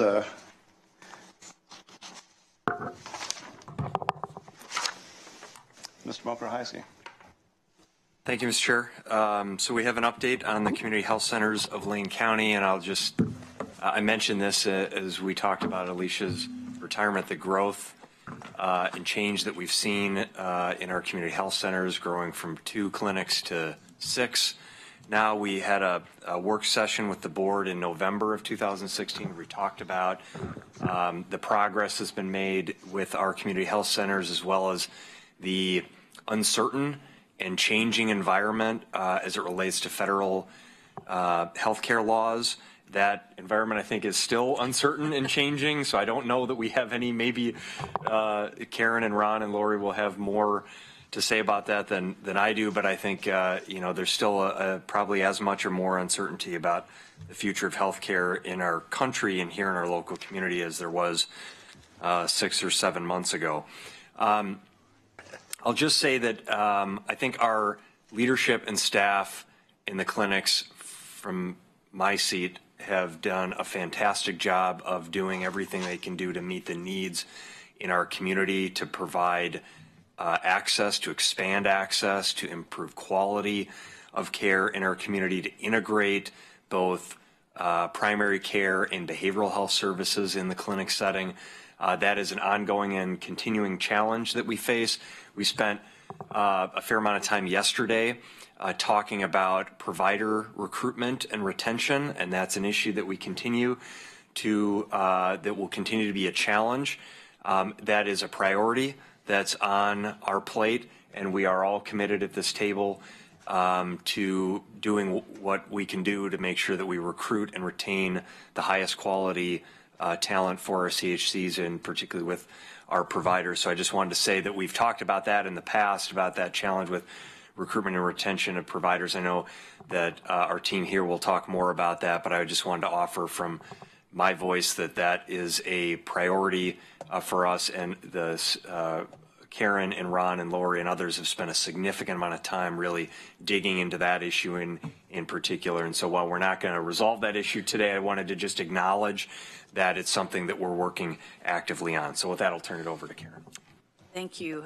Good morning again, Chair Farr and Commissioners. I'm going to start us off and then turn it over to Ron and Lori. As the county administrator said, we met with you in November, post-election, lots of unknowns going into the legislative session, and walked through with you some of what our thinking is as a department, and asked for your feedback about some of our plans moving forward in terms of meeting community need. And at that time, we told you we would come back and visit with you again. And some things have become more clear in the environment. As Steve said, there are still some unknowns. I was checking these slides as recently as this morning to make sure that we were still up to date. So we'll spend about 10 to 15 minutes giving you our update, and then have reserved enough time to really hear from you about your thinking on our proposed strategy moving forward. So this morning I'll do a brief recap of our November presentation, give you the updates updates we have about what's changed in the environment.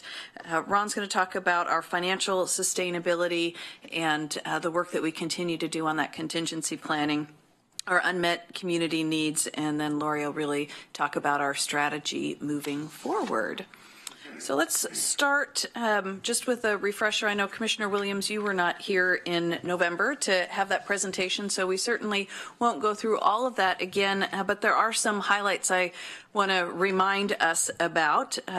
As we said, there are 6 sites in our community health centers right now. We've had some rapid growth, which is wonderful. There is still unmet need in the community without a doubt, and we'll talk about that today. And when you look at our dental and primary care business, we've served in excess of 30,000 people in the community. So really our community health centers have become an integral part of the healthcare service delivery system in our community. As we've alluded, there's remains lots of uncertainty. Back in November, we talked about the conversation for repeal and replace of the Affordable Care Act, and that's still a conversation, and state shortfalls going into an uncertain budget with the state. We don't receive direct state grants for our program, but Medicaid expansion is a key piece for our community health centers. Back in November, we ran through with you some of the scenarios, financial scenarios that we've been working on and our strategies. We continue to really look toward building reserves so that whatever happens in that regulatory and funding environment, we have a cushion to allow us some options in terms of glide paths. So we continue to do that. I would remind you that community health centers are not new in this country. Our work is about 11 years old in the community health center space, but nationally, I think it's in excess of 50 years now that community health centers have been supported, and they're supported by both sides of the aisle, and there really is no conversation in the federal environment about reducing community health centers.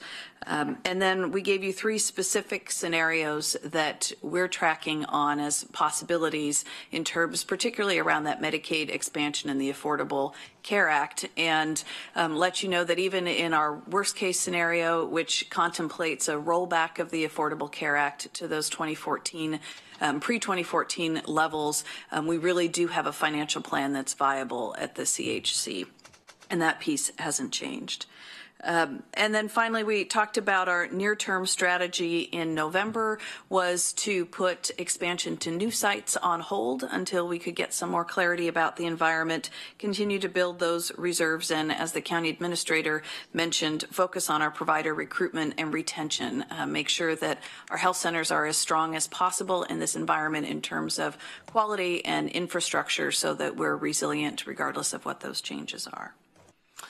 So, updates on the federal and state landscape. The state landscape is a little more clear than when we met with you in November. The legislature did pass a provider tax and an Oregon Health Authority budget that allows us to continue to forecast the same payer mix. You might recall in the community health centers, it's really critical for us, the payer mix of Medicaid versus self-pay and Medicare, because we get that enhanced rate. So at this point, we anticipate continued Medicaid expansion. Of course, long-term, that is still dependent on what happens at the federal level.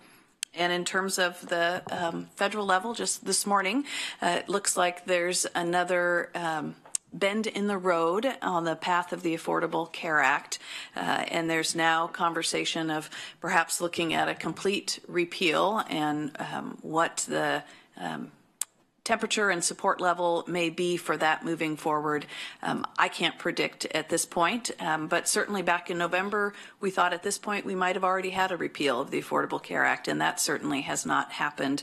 And what became clear in the House version, at least that did pass, is a contemplation of some gradual reduction rather than an immediate cliff where people would lose their coverage. So again, that would provide us some time to do our contingency work.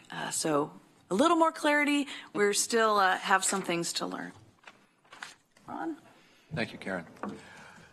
So, well, this slide really is titled Keys to Ongoing Financial Sustainability. We really could look at it in a broader context of organizational sustainability, because all of these have themes that are important for the organizational well-being and the clinical well-being of the populations that we serve. First, I think is a tremendous opportunity in the way the industry is starting to think about compensating providers for the healthcare services that they provide. Historically, providers, as we all know, paid fee-for-service is the term. I provide a service as a provider. I get paid for an office visit. I get paid for an injection. I get paid for doing something invasive to that individual who is sitting in front of me or standing in front of me or sitting on the exam table in front of me as a provider. What I don't get paid for is I don't get paid for necessarily improving the health of the patient who is sitting in front of me, and I certainly don't get paid for improving the population of the patient panel who might be assigned to my practice or in the community. And I think one of the real wonderful opportunities that's come out of the coordinated care organization advancement here in Oregon is pay for performance, if you will, paying for the improvement of clinical quality measures. And I know in our practice, and I know throughout the state, as a part of the Medicaid payment that is tied, historically was paid fee-for-service, has been put into payment for clinical improvement, and I absolutely know that that has moved the needle. A physician here in town has said, as a physician, my colleagues and I, we knew we did great service. And then we started to measure what we were doing. And the service wasn't quite as good, the quality wasn't quite as good, because things were slipping through the cracks. Now that we're measuring those clinical indicators, we've had improvement in the clinical performance, and now we can say with confidence that we're providing great care. And that is where we are moving. The CCO metric payment, as an example, 3 years ago when that was instituted, our component of that payment was a little under $700,000. Last year, that was $2.9 million. That's a change in the way, not necessarily net additional payment, but the change in the way those dollars come in, and that's really important. So as we move to have more reporting, more data transparency that we can give to our providers, it really is improving care, and that's important for good care, but also financial sustainability. The second component is that balance of balancing our payer mix. Obviously, as we look to potential changes in the Affordable Care Act, we're very concerned with the potential in terms of the financial impact of people coming off the Medicaid rolls and going on to uninsured.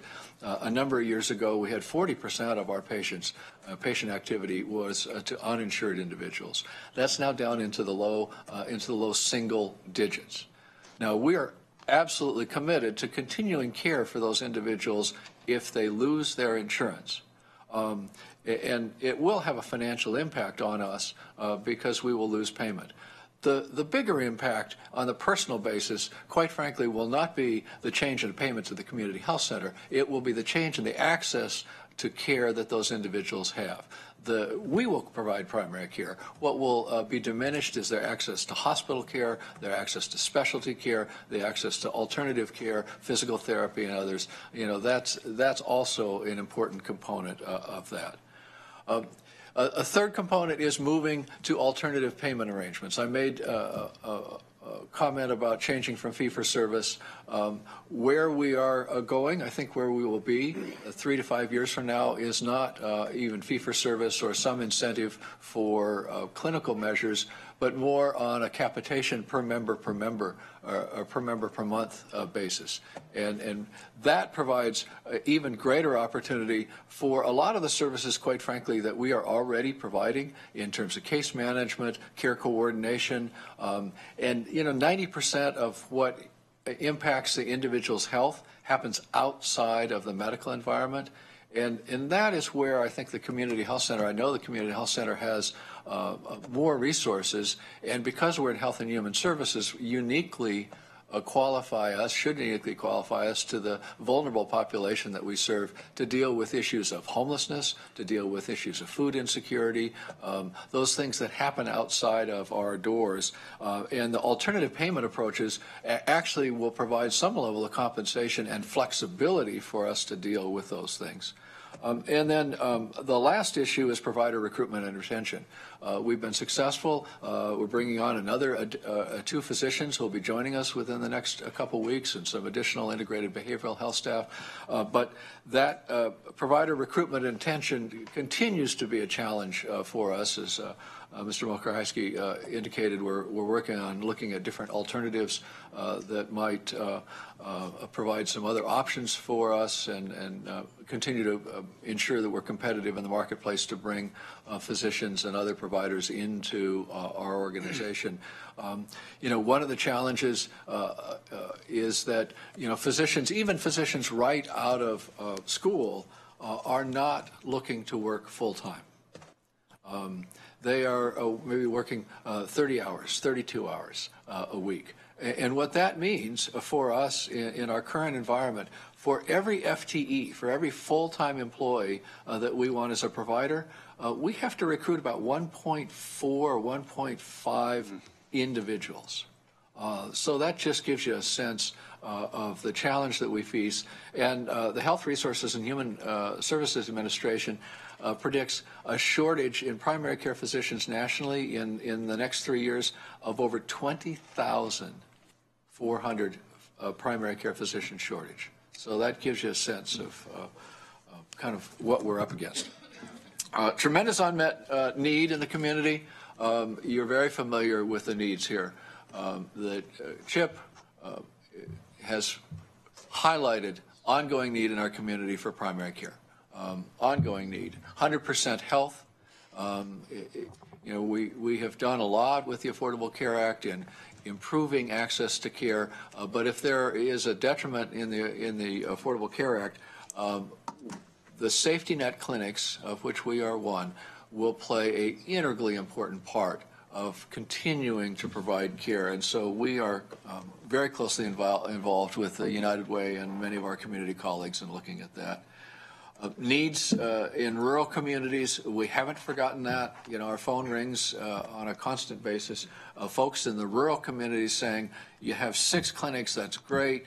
And in fact, I might be coming in from West Fur or Oak Ridge or any of the outlying areas to get care in one of your 6 clinics here in Eugene or Springfield. But how can you improve access in the rural community? And that continues to be an unmet need. And then dental services.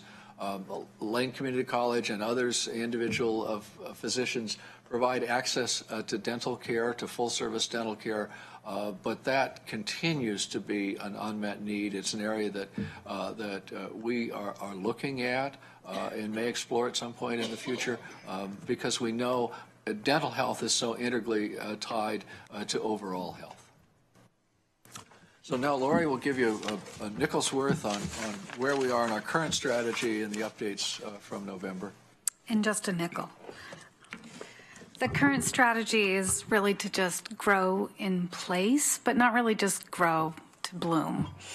So we are looking at our Charlton location downtown, remodeling that space to really make it a more improved space for team coordination, for efficiency. So we're looking forward to improving that space. At our Brookside Clinic, we are working on a lease of some newly available space at that location to add alternative medicine. And so we're excited about that. Not only securing that space for that new program, but also to protect the option to grow our Brookside Clinic at some point. So if we can secure that space, then perhaps we can grow our primary care services at that site as well. So, and then at our Lane County Behavioral Health site, we are adding another physician. Actually, we're adding a physician to our Charlton site and going to transfer a nurse practitioner over to our Lane County Behavioral Health site so that we can increase access to services at that site as well. Is that in addition to another physician, or is that? We're hiring a new physician, and that physician will be placed at Charnelton, and then we're transferring a nurse practitioner who was working 1 day a week at our Lane County Behavioral Health site, who they'll work her full entire schedule there. So that will be great for us. And then as far as new services go, we are adding alternative medicine for our patients, specifically focused around pain management needs. And that's in conjunction with our commitment to help reduce our use of opioids. So pain management is a huge component of the care that is provided at the community health centers. So we're excited just to have another tool in the box, quite honestly, to be able to offer alternative care, acupuncture and mindfulness, and just to have some additional resources to help care for those individuals. So we're looking forward to that expansion and adding that service. And then our Soy Sono program, which serves children, special populations of uninsured, that program then changes and in January becomes Cover All Kids. We're excited about just being able to continue with the services that we have, to grow those, to improve those around efficiency and performance. So, Chair Farr, just to sum up, I would say that despite how much time has passed, there's still enough uncertainty in the environment that our recommendation in terms of strategy moving forward is that we continue to focus on our current sites and really strengthen the work that we're doing there. And that includes the recruitment and retention piece as well as the quality piece that Ron was talking about. And keep some of the demand for a new rural clinic at bay until we get a little bit more clear about our federal financing into the future. And in no way do I want to minimize the need that's out there, and I think that's a piece of the discussion with you. Certainly I know one of your priorities for our community health improvement plan for this 3-year period is to really look at addressing access to primary care and behavioral health services. So we absolutely will continue to do that work, and at this point it probably would not include an additional new clinic site in this next year, but certainly if things change in the environment, we would anticipate coming back to you and talking with you more about that. So that's the grow in place. How do we become as strong and resilient and really meet that community demand in our current sites? Thank you, Ms. Gaffney. Thank you for the great presentation. Before I open it for discussion, a quote that I wrote down: even in the worst case scenario, we still have a financial plan that's viable to operate the community health centers. And then we went on to describe what viable actually means, the diminished service, the diminished types of services that we'd be able to provide or prescribe for our patients. So we have a discussion. Board of Commissioners, discussion to the issue. So it sounds pretty positive overall. Is that a fair statement? Yeah. And I think that one of the great things as part of your report is that there seems to be rather strong support, bipartisan support for community health centers in Congress, and you've been picking that up. What is the impact of the President's proposed budget in the Health and Human Services arena on the on our community health center? In other words, they're I realize that they've been largely, Congress has largely said we're not going to adopt that budget, but in the event that that budget were adopted, the proposal, what impact would that have on the operation of this work? Do you want I'll start, and then Ron can absolutely fill in. It's the first piece I would want to say is, as a Department of Health and Human Services, there are huge impacts in that proposed budget. So perhaps if the board has interest at some point, I'd be happy to come back and walk through those, because a lot of those impacts are in divisions other than our community health centers, but absolutely have an impact on the health of people, as Ron talked about, those social determinants of health.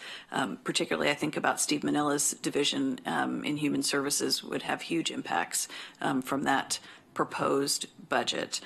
So, Ron, do you want to talk about specifically anything for the community health center? That goes into effect theoretically October 1st. Right.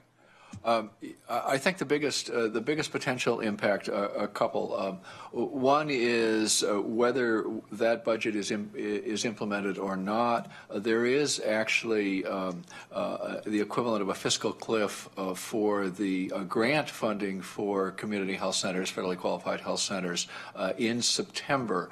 The way that legislation is written is that requires a annual renewal each year for those grant funds, and all of our congressional delegation have signed on to letters of support for the enabling legislation to continue that grant funding. But that would, if that were not continued, that would have a significant impact. That's about 9% of our overall funding is grant funding. Historically, 9. Historically, that has had broad bipartisan support, and reading the tea leaves, and I'm not full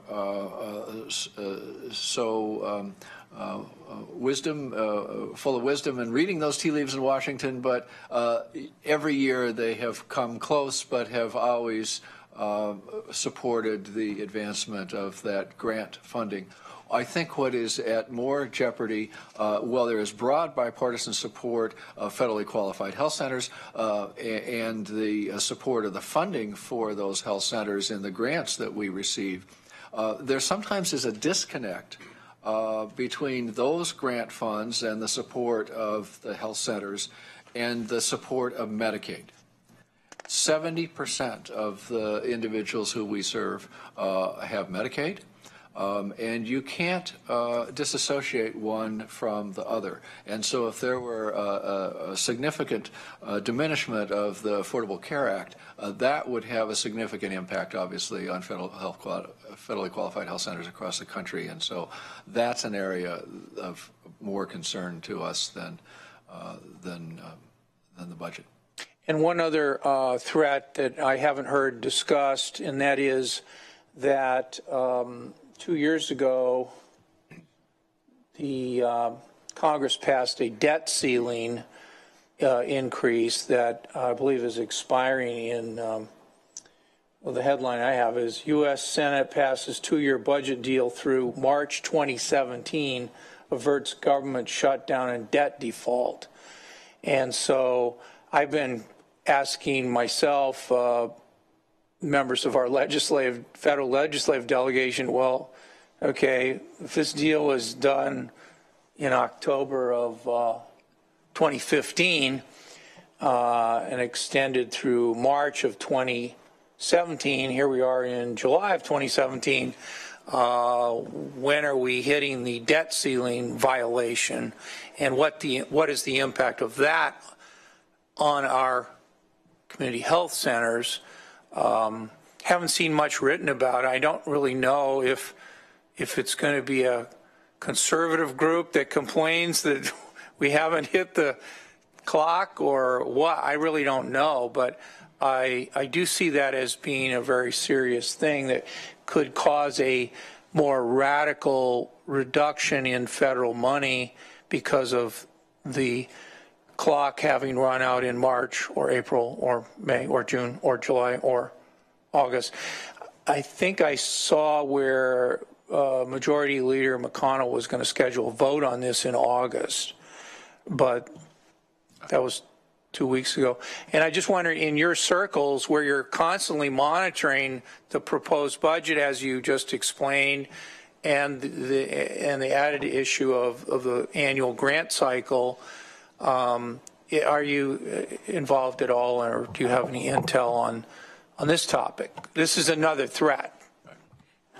Chair Farr and Commissioner Sorensen, I will say it's not a particular focus in our circles. I know there's some controversy about how the accounting for that debt ceiling is happening in Washington, D.C. It's always an issue around cash flow for us. As you know, we get a lot of our revenue is federal dollars, and so to the extent that there's a shutdown, we worry about that. I think on the community health center side, as Ron said, our actual grant from the federal government is a pretty small part of our budget. So in terms of our revenue flow, we're dependent largely on Medicaid, and as an entitlement program, that I would say the CHC is probably less impacted than many parts of our department might be if there were a shutdown. And typically it really is a cash flow issue. Those are, in the past, have been relatively short-lived concerns. And so I think that we could weather that. Thank you for that reassurance. Small though it may be. And 9% is our rent dependency, is that correct? Further discussion? Commissioner Lycum. Thank you, Mr. Chair. So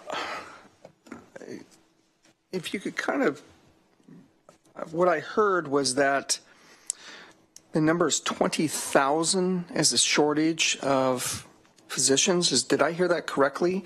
And over what's the time period? That is what the Health Resources and Service Administration is predicting by the. So that's predicting. Predicting by the year 2020. 2020. So not that far away. No, it's not. And that is the national shortage of primary care practitioners. Okay. So this is so PCs.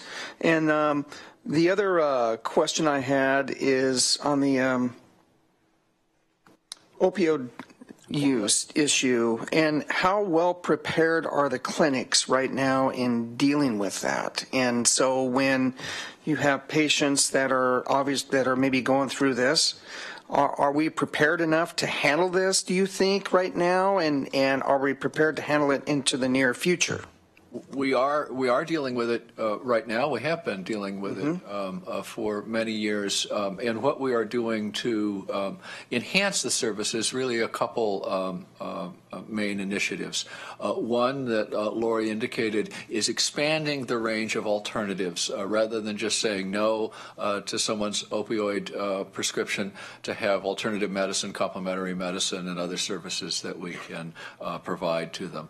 The second is actually providing Suboxone, which is an alternative pharmaceutical treatment to opioid use. We have a couple of our physicians who are already providing a Suboxone treatment, and a number of our other physicians will be going through the continuing medical education and the certification to be able to do that. So that is a second main initiative.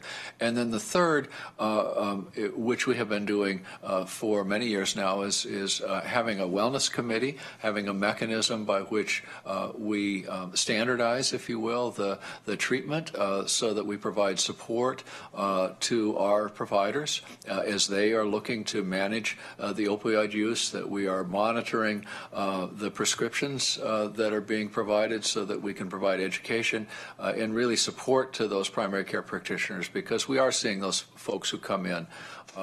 And we continue to see more and more of need in the community. So a good friend of mine, and when I'm hoping that we will see in as far as recruiting talent, a good friend of mine, he is has gone on. He's an RN, and he lives in Houston, and he definitely had options. I mean, he was a decorated Green Beret, was a medic, and so he had several options really to pursue.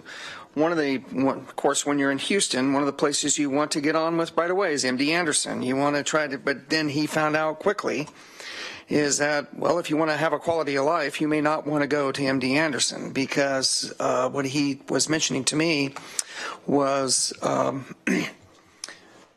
they really ask you to work long hours, and if you complain, they just remind you, well, great, there's 30 people right over there ready to take your spot tomorrow.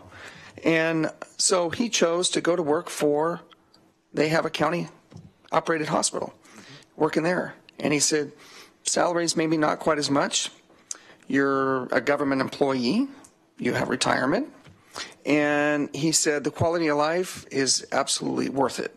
So when I view that, when I heard that, I'm thinking, well, maybe that's going to be a real possibility for coming to work for us, for county government, for our quality, for our clinics, is the fact that you may not get that big salary you're going to get maybe at a large private organization or whatever the case may be, but hopefully the quality of life and actually spending time with your family and so on and so forth will outweigh that. And so he has given me a little bit of hope that that's a real option out there. But I think on the opioid use, I just wanted to clarify that and make sure that you feel like that you have the personnel and the tools in place to deal with this ongoing. I mean, not right now, but obviously ongoing, because as we know, this continues to be a real issue and a hot button, I think, for every community that you can possibly imagine throughout the country. So it is. I appreciate that. It is one of those areas, Commissioner Leichenwood, there are now being more funds available specific for that use, and a case in point, we anticipate we'll be filing for a grant opportunity of $150,000 from HRSA that was just announced recently, and that will enable us to add 1 FTE mental health specialist, KDAC in the methadone treatment program, so that they can expand their services. It will also provide some additional one-time funding to enhance our information services and data reporting capabilities, so that we can better integrate the records of the methadone treatment program with our primary care practitioners. Very good. Thank you very much.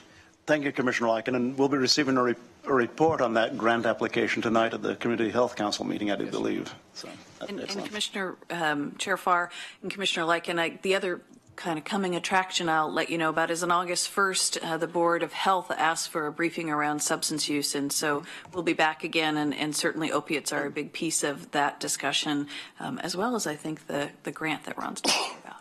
And Lori had mentioned alternate medicine that we're beginning to expand into, and later I may have a question regarding how federal support may affect alternate medicine.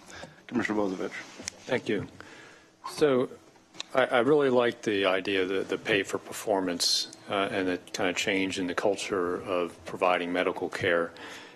One of the things I'm interested in is, as you're participating in the CCO, which Peace Health and other hospitals are participating with, are you hearing that there's an actual reduction in emergency room usage as primary care?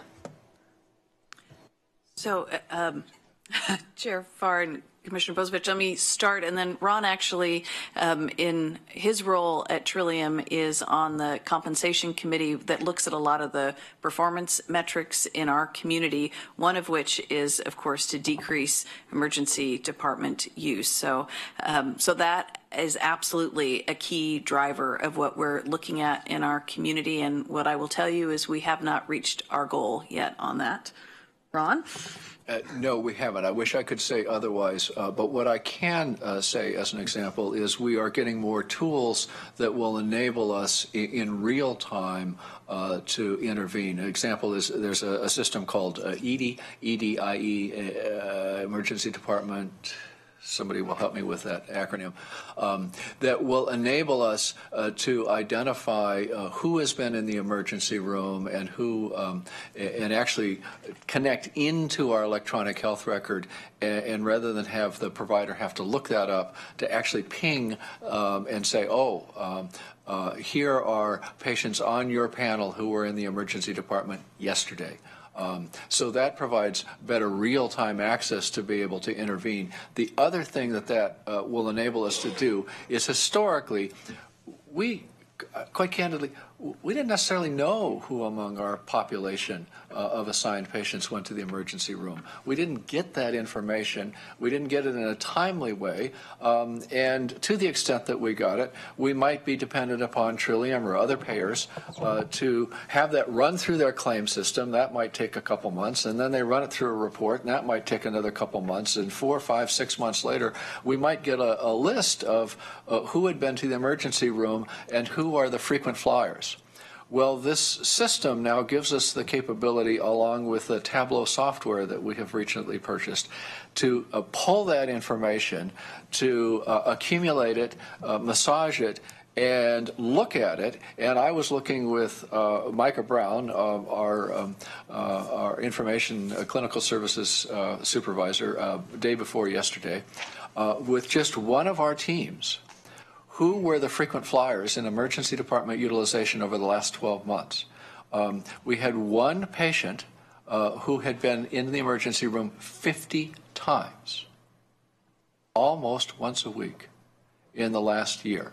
Well, you know, that information, now we had probably anecdotal, I know we had anecdotal information that this patient was going, but without that capability to pull that out, and now we can give that type of information back to the clinical care teams to go, what's going on with Ron, that he's going into the emergency so many times? How can we intervene? And that's where I think some of the alternative payment gives us real benefit, because we can have patient care coordinators and others start to intervene with Ron to find out what I'm doing. And I'll give you an example. One of the parents, actually, of our in our PED team, the patient care coordinator, this little kid was getting taken to the emergency room on a pretty regular basis for asthma, whatever.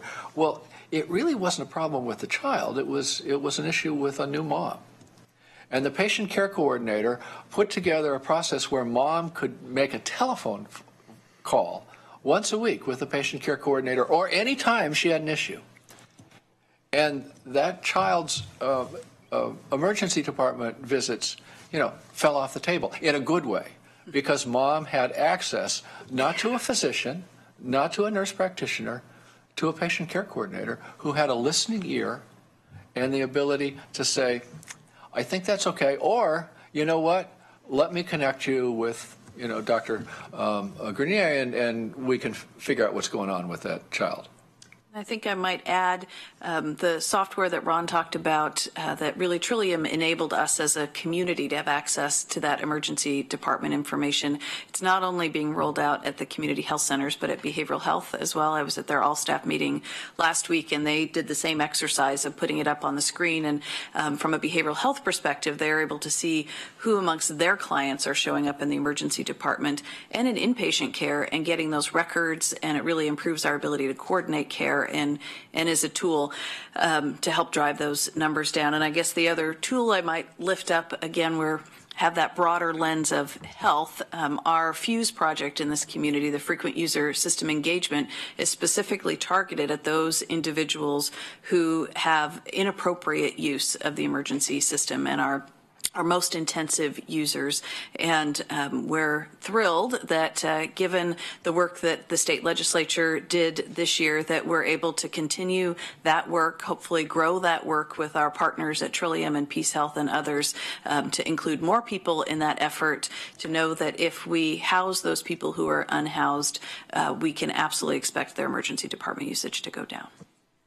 Great, and I really appreciate that. And if you hadn't mentioned FUSE, I was going to, because it is the interaction now between, you know, our health clinics and our coordinated care organization, and then also our human services division, and getting to that intensive case management for those frequent users, whether it's folks that are showing up in booking in our jail more often, or whether it's folks that are showing up in the emergency room.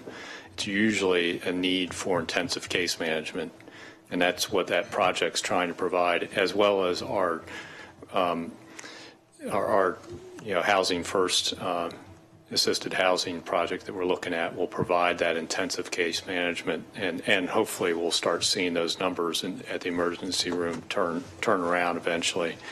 You know, you also brought up, all your recruitment issues, and you even had one of your bullet points about rural recruitment. And as I was thinking about that, I attended a meeting in Florence where they had 3 primary care providers leave the community, bing, bing, bing, and Peace Harbor was having a community meeting to answer the community's questions about what they were doing to try and recruit those people. And it was a pretty intensive effort that Peace Harbor folks were making, including paying off student loans, like $100,000 student loan payoff over a certain number of years. So we're not just trying to do our own recruitment for our clinics. Everybody in Lane County and, of course, nationwide are facing the same issues. So we're in competition with each other, and it's going to be a continuing problem until we start educating and graduating more primary care providers out into our community. And that's something, we've had an effort at to try and get Peace Health to get a teaching program here in Lane County, so we're actually graduating primary care providers in Lane County that want to stay here instead of having to recruit from outside. So hopefully, the next legislative session, maybe we can work a little bit more on that whole aspect of trying to train our primary care providers locally, because then we don't have to worry about whether they're used to a rainy winter. Right. They'll fall in love with us. Lori does an extraordinary job. She really is our point person in recruiting, and she does yeoman service in selling the organization and selling the community, and it really is a great place to be. Once we get people here, especially we get them this time of year. This kind of weather is great, isn't it? It's great. Try to strike. As I promised Ms. Mokaraisky, this is normal. This time of year, it is. Commissioner Williams. Nothing? Then just a couple of things before. Great report, and thanks for the reassurance that you're providing, the stable leadership and the ongoing care provision that you're essentially reassuring the board that we are going to move forward with it. There are a lot of things to talk about, and the thing that really stands out to me, and the thing that I hear about most outside of our community is that, let's see, all of our primary care sites include providing the following services: full-service adult pediatric primary care, integrated behavioral health, and reproductive health. So integrated behavioral health under the same roof in all 6 clinics. That is something that isn't practiced as broadly elsewhere as we're able to do it here. And I hear from providers, from caseworkers, everybody who is involved cites the importance of being able to provide both services under the same roof. So I enjoy being able to tag on to that when people want to talk about our community health centers and the work that we're doing.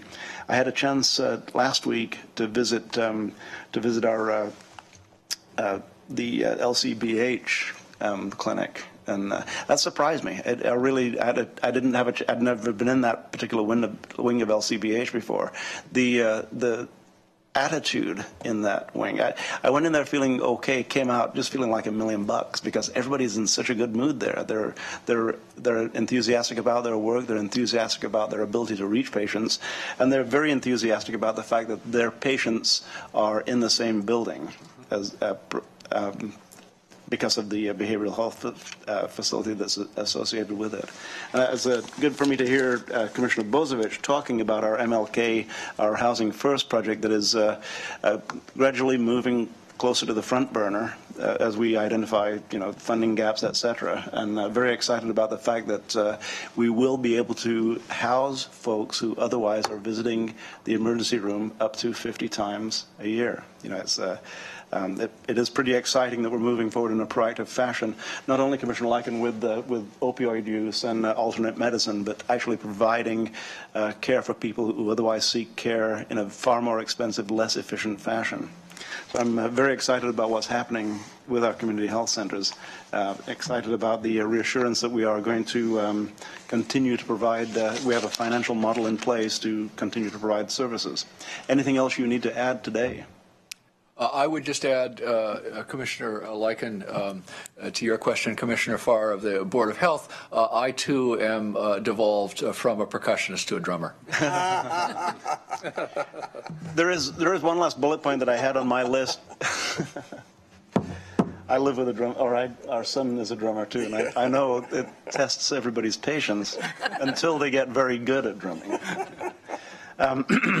Dental care, we think about dental care as kind of an adjunct to providing physical health care. And really, there are more cases of people having issues with dental health than regular, than the rest of their body. So can I have that same kind of assurance that we have a financial plan in place to continue our dental care? I can provide absolute assurance for our preventive dental services as they exist today. As you know, we do tremendous work going out into the schools and the WIC and the Head Start programs to provide preventive services, fluoride varnish, and sealants. The state, in its wisdom, is pushing sealants more than they are fluoride varnish. I'm not clinically qualified to make the comment as to one rather than the other. Some who have more knowledge than I in that area say that I'm parentally qualified. Say that sealants are not necessarily better than fluoride varnish, but I will say that they take a lot more time. And as the state metrics are targeted to sealants, one of the perhaps unintended consequences is you can see and provide care for fewer kids with the same staff doing sealants rather than fluoride varnish. So that's a component that we're struggling with in terms of maintaining the same volume of services that we have historically. But there continues to be tremendous support in the community for that program. I think where we are looking, as I mentioned, in the future is not only sustaining that program, but also thinking about ways in which we can do more intervention, brief intervention services within our primary care clinics in the same way that we do with integrated behavioral health, with that brief intervention, but then also looking in the future to say how at some point in the future can we provide full service dentistry. Many of our community health center peers nationally have full service dentistry integrated within the services that they provide, and that's a tremendous service. We're not there yet, but that is a real need. And because so many insurers view that as an add-on, it's not, well, it is an integral part of the Medicaid program. Most health insurers, it's an extra package. And so even commercially insured individuals very often don't have full dental care. Thank you very much for that addition. And as we finish up, it's hard for me to not look in the back of the room and thank Ms. Hayes for her work and giving us such a strong foundation at the CHE. And also, Lisa Nichols is sitting in the back of the room from Behavioral Health Services, and integral health care is what it's all about, and that's what we do very well in Lane County. Mr. Mokrajski and panel, thank you very much. Thank you. And thank you for the support that you've provided us. Thank you. Thanks. Excellent. Give the room a moment to clear.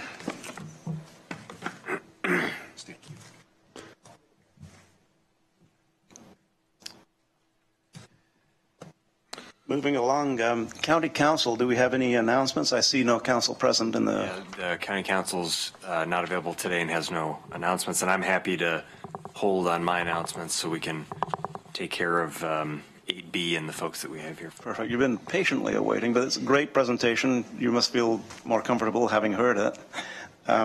So today we have before us Order 1707-1807 in the matter of amending Lane Manual Chapter 60 to revise provisions pertaining to disposal of unclaimed personal property. Mr. Mokrajski, can you introduce the panel, Mr. Tindall? I'll turn it over to Robert Tintle, our Finance Manager. Thank you. Good morning, Chair, Commissioner Farr, Commissioners. Robert Tintle, Financial Services Manager. Captain Chris Doyle with the Lane County Sheriff's Office. Good morning. We're here today to mainly talk about a housekeeping or an update item for Lane Manual 6405. It's for the disposal of unclaimed personal property and county-owned surplus property. Last time we updated this was back in 2005, so it's been a number of years and technology has changed. And so there's a few major or minor revisions, housekeeping items with this. The first one is we cleaned up language, we clarified language regarding preferential consideration for when we work with cities, school districts, and other local agencies when disposing of surplus property. This really clarifies it, so we give preference from the smallest to the largest in size. It's a little less ambiguous. There's no substantive change to the manual in that regards.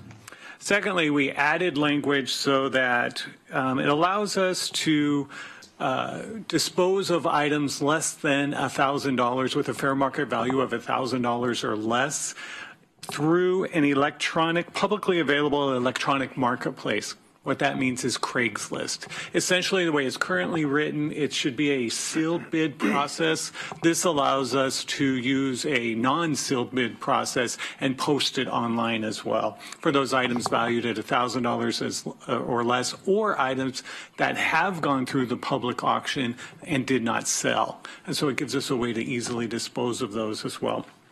Finally, the third thing that this revision includes is the disposition of police dogs. So dogs that are no longer serviceable, the sheriff can release those to the handler or another manner advisable to the sheriff as well.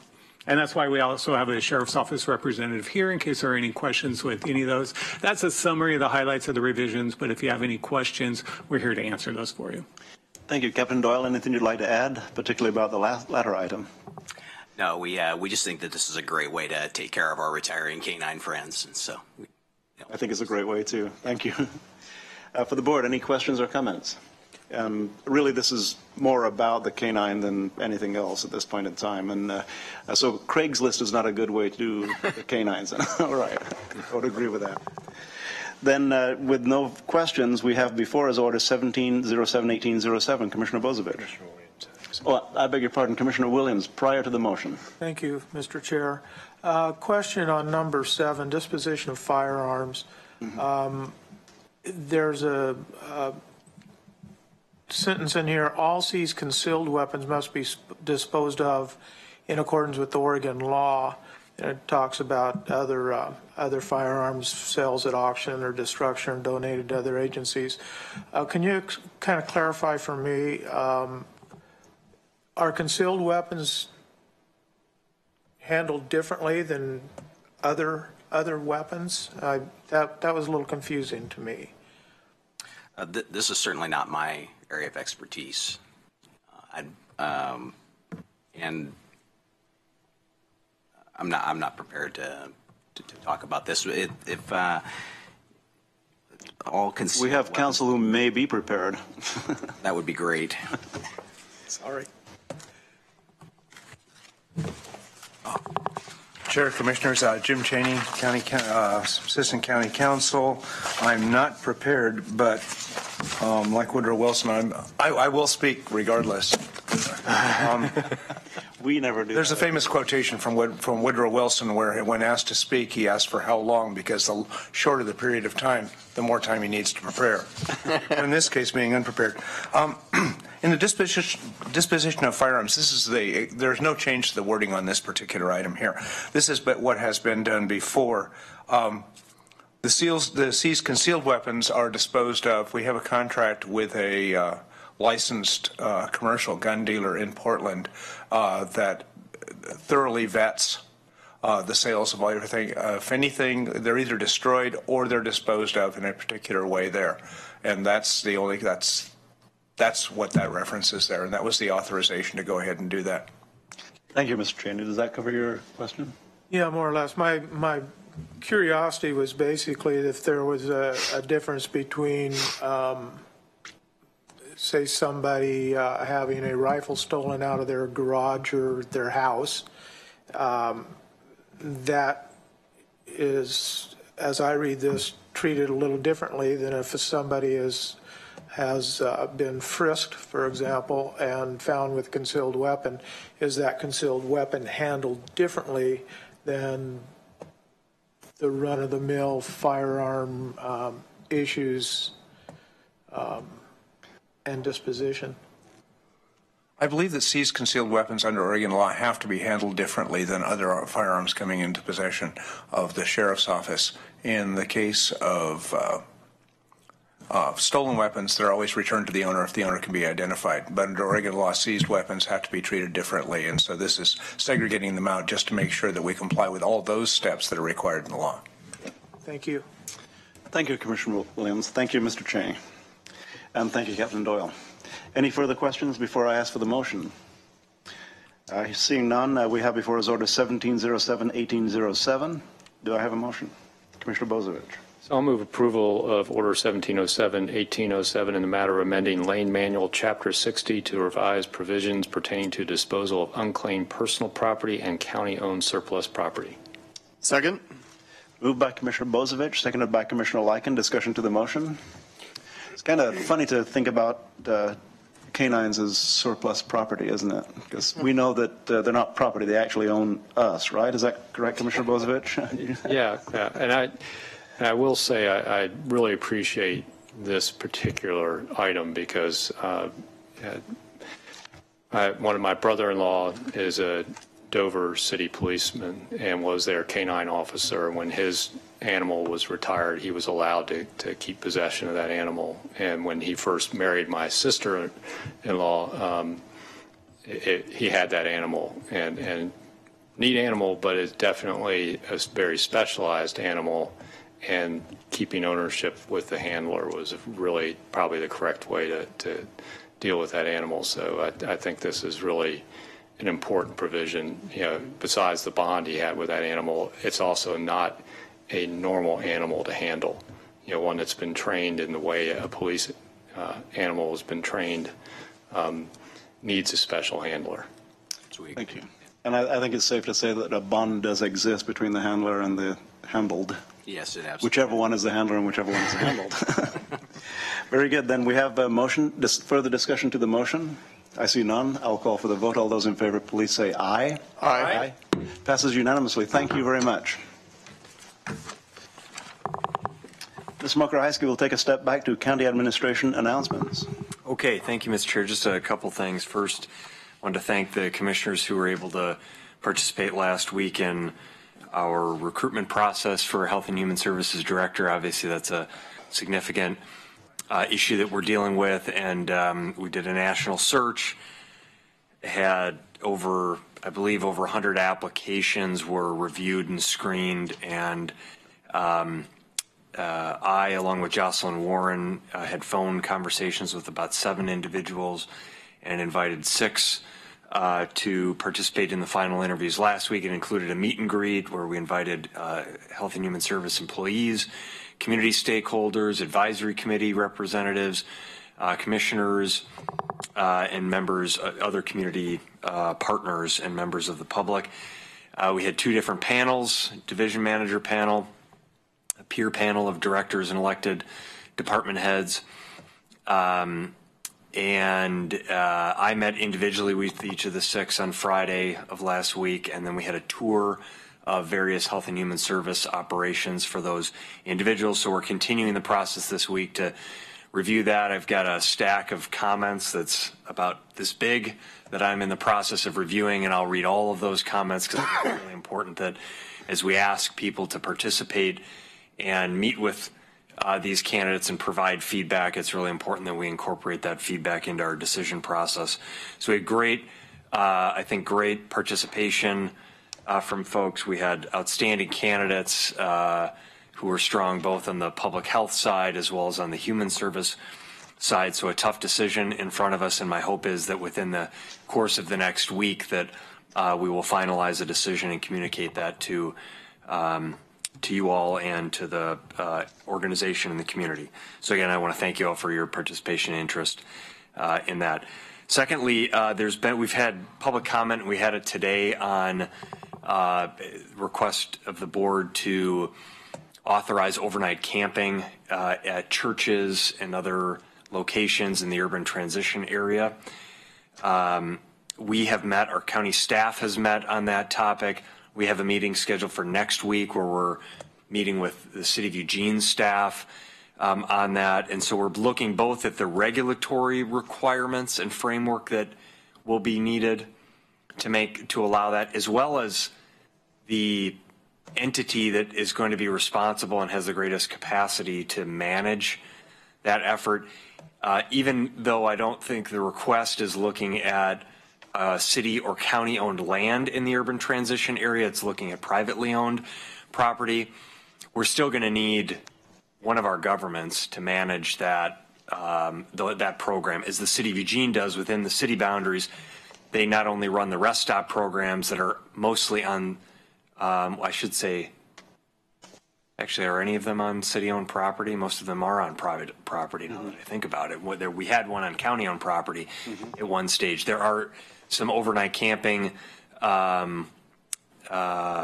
that is allowed, and churches and other places. But the City of Eugene, I believe through their neighborhood services office in the county, or in the city manager's office, manages that program. So that's the other side of the equation here is as we continue to work through resolving the regulatory requirements and framework, we also need to look at what governmental entity is actually going to enforce that regulation. Lane County is really not set up to do that. And so I think we're struggling a little bit with our capacity to manage that program. And so we're going to be meeting with the City of Eugene staff next week to talk about the potential of the city's role in that effort. So I want to share that with you because we continue to receive comments. I want you to know that we're actively working on it. Lydia McKinney, our land management division manager, responded today to a couple of the residents who've been coming and speaking under public comment to let them know that we have this meeting scheduled, and we hope to begin looking at some options, and we will ultimately bring that back to the board. We do have some items scheduled on August 1st to talk about supportive housing projects on Lane County property, and in particular at the behavioral health site. We're not planning to talk specifically about this issue on August 1st, but we will look at a future date to do that.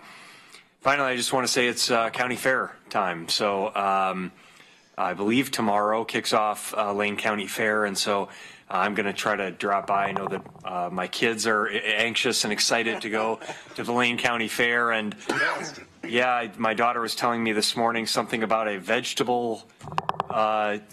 Tomorrow is you can get into the fair, so I should have checked this before I made this comment. But and as opposed to asking Cory Buller, I asked my daughter, how do you get into the fair?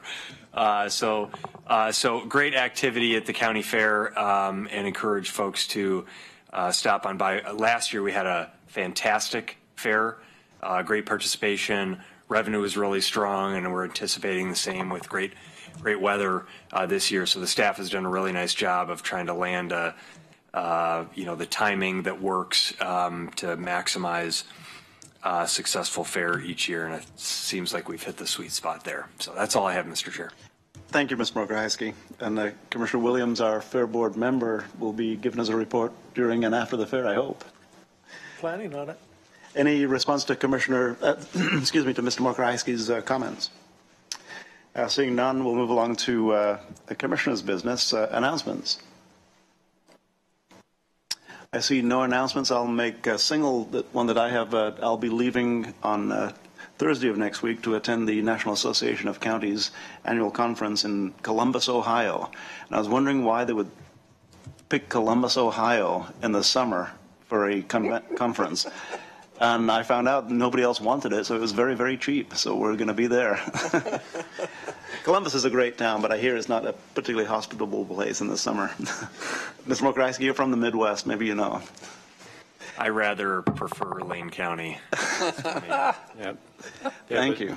And I'll be attending the Human Services Committee meetings, Health Committee meetings, Veterans Affairs Committee meetings, and a number of other meetings that will be taking place during the Friday, Saturday, Sunday, Monday timeframe. No further announcements. We have no reason for executive session today. So after recess, we'll be reconvening at 1:30 p.m. in Harris Hall and begin with Public Works at 1:30 p.m. We're in recess. Great.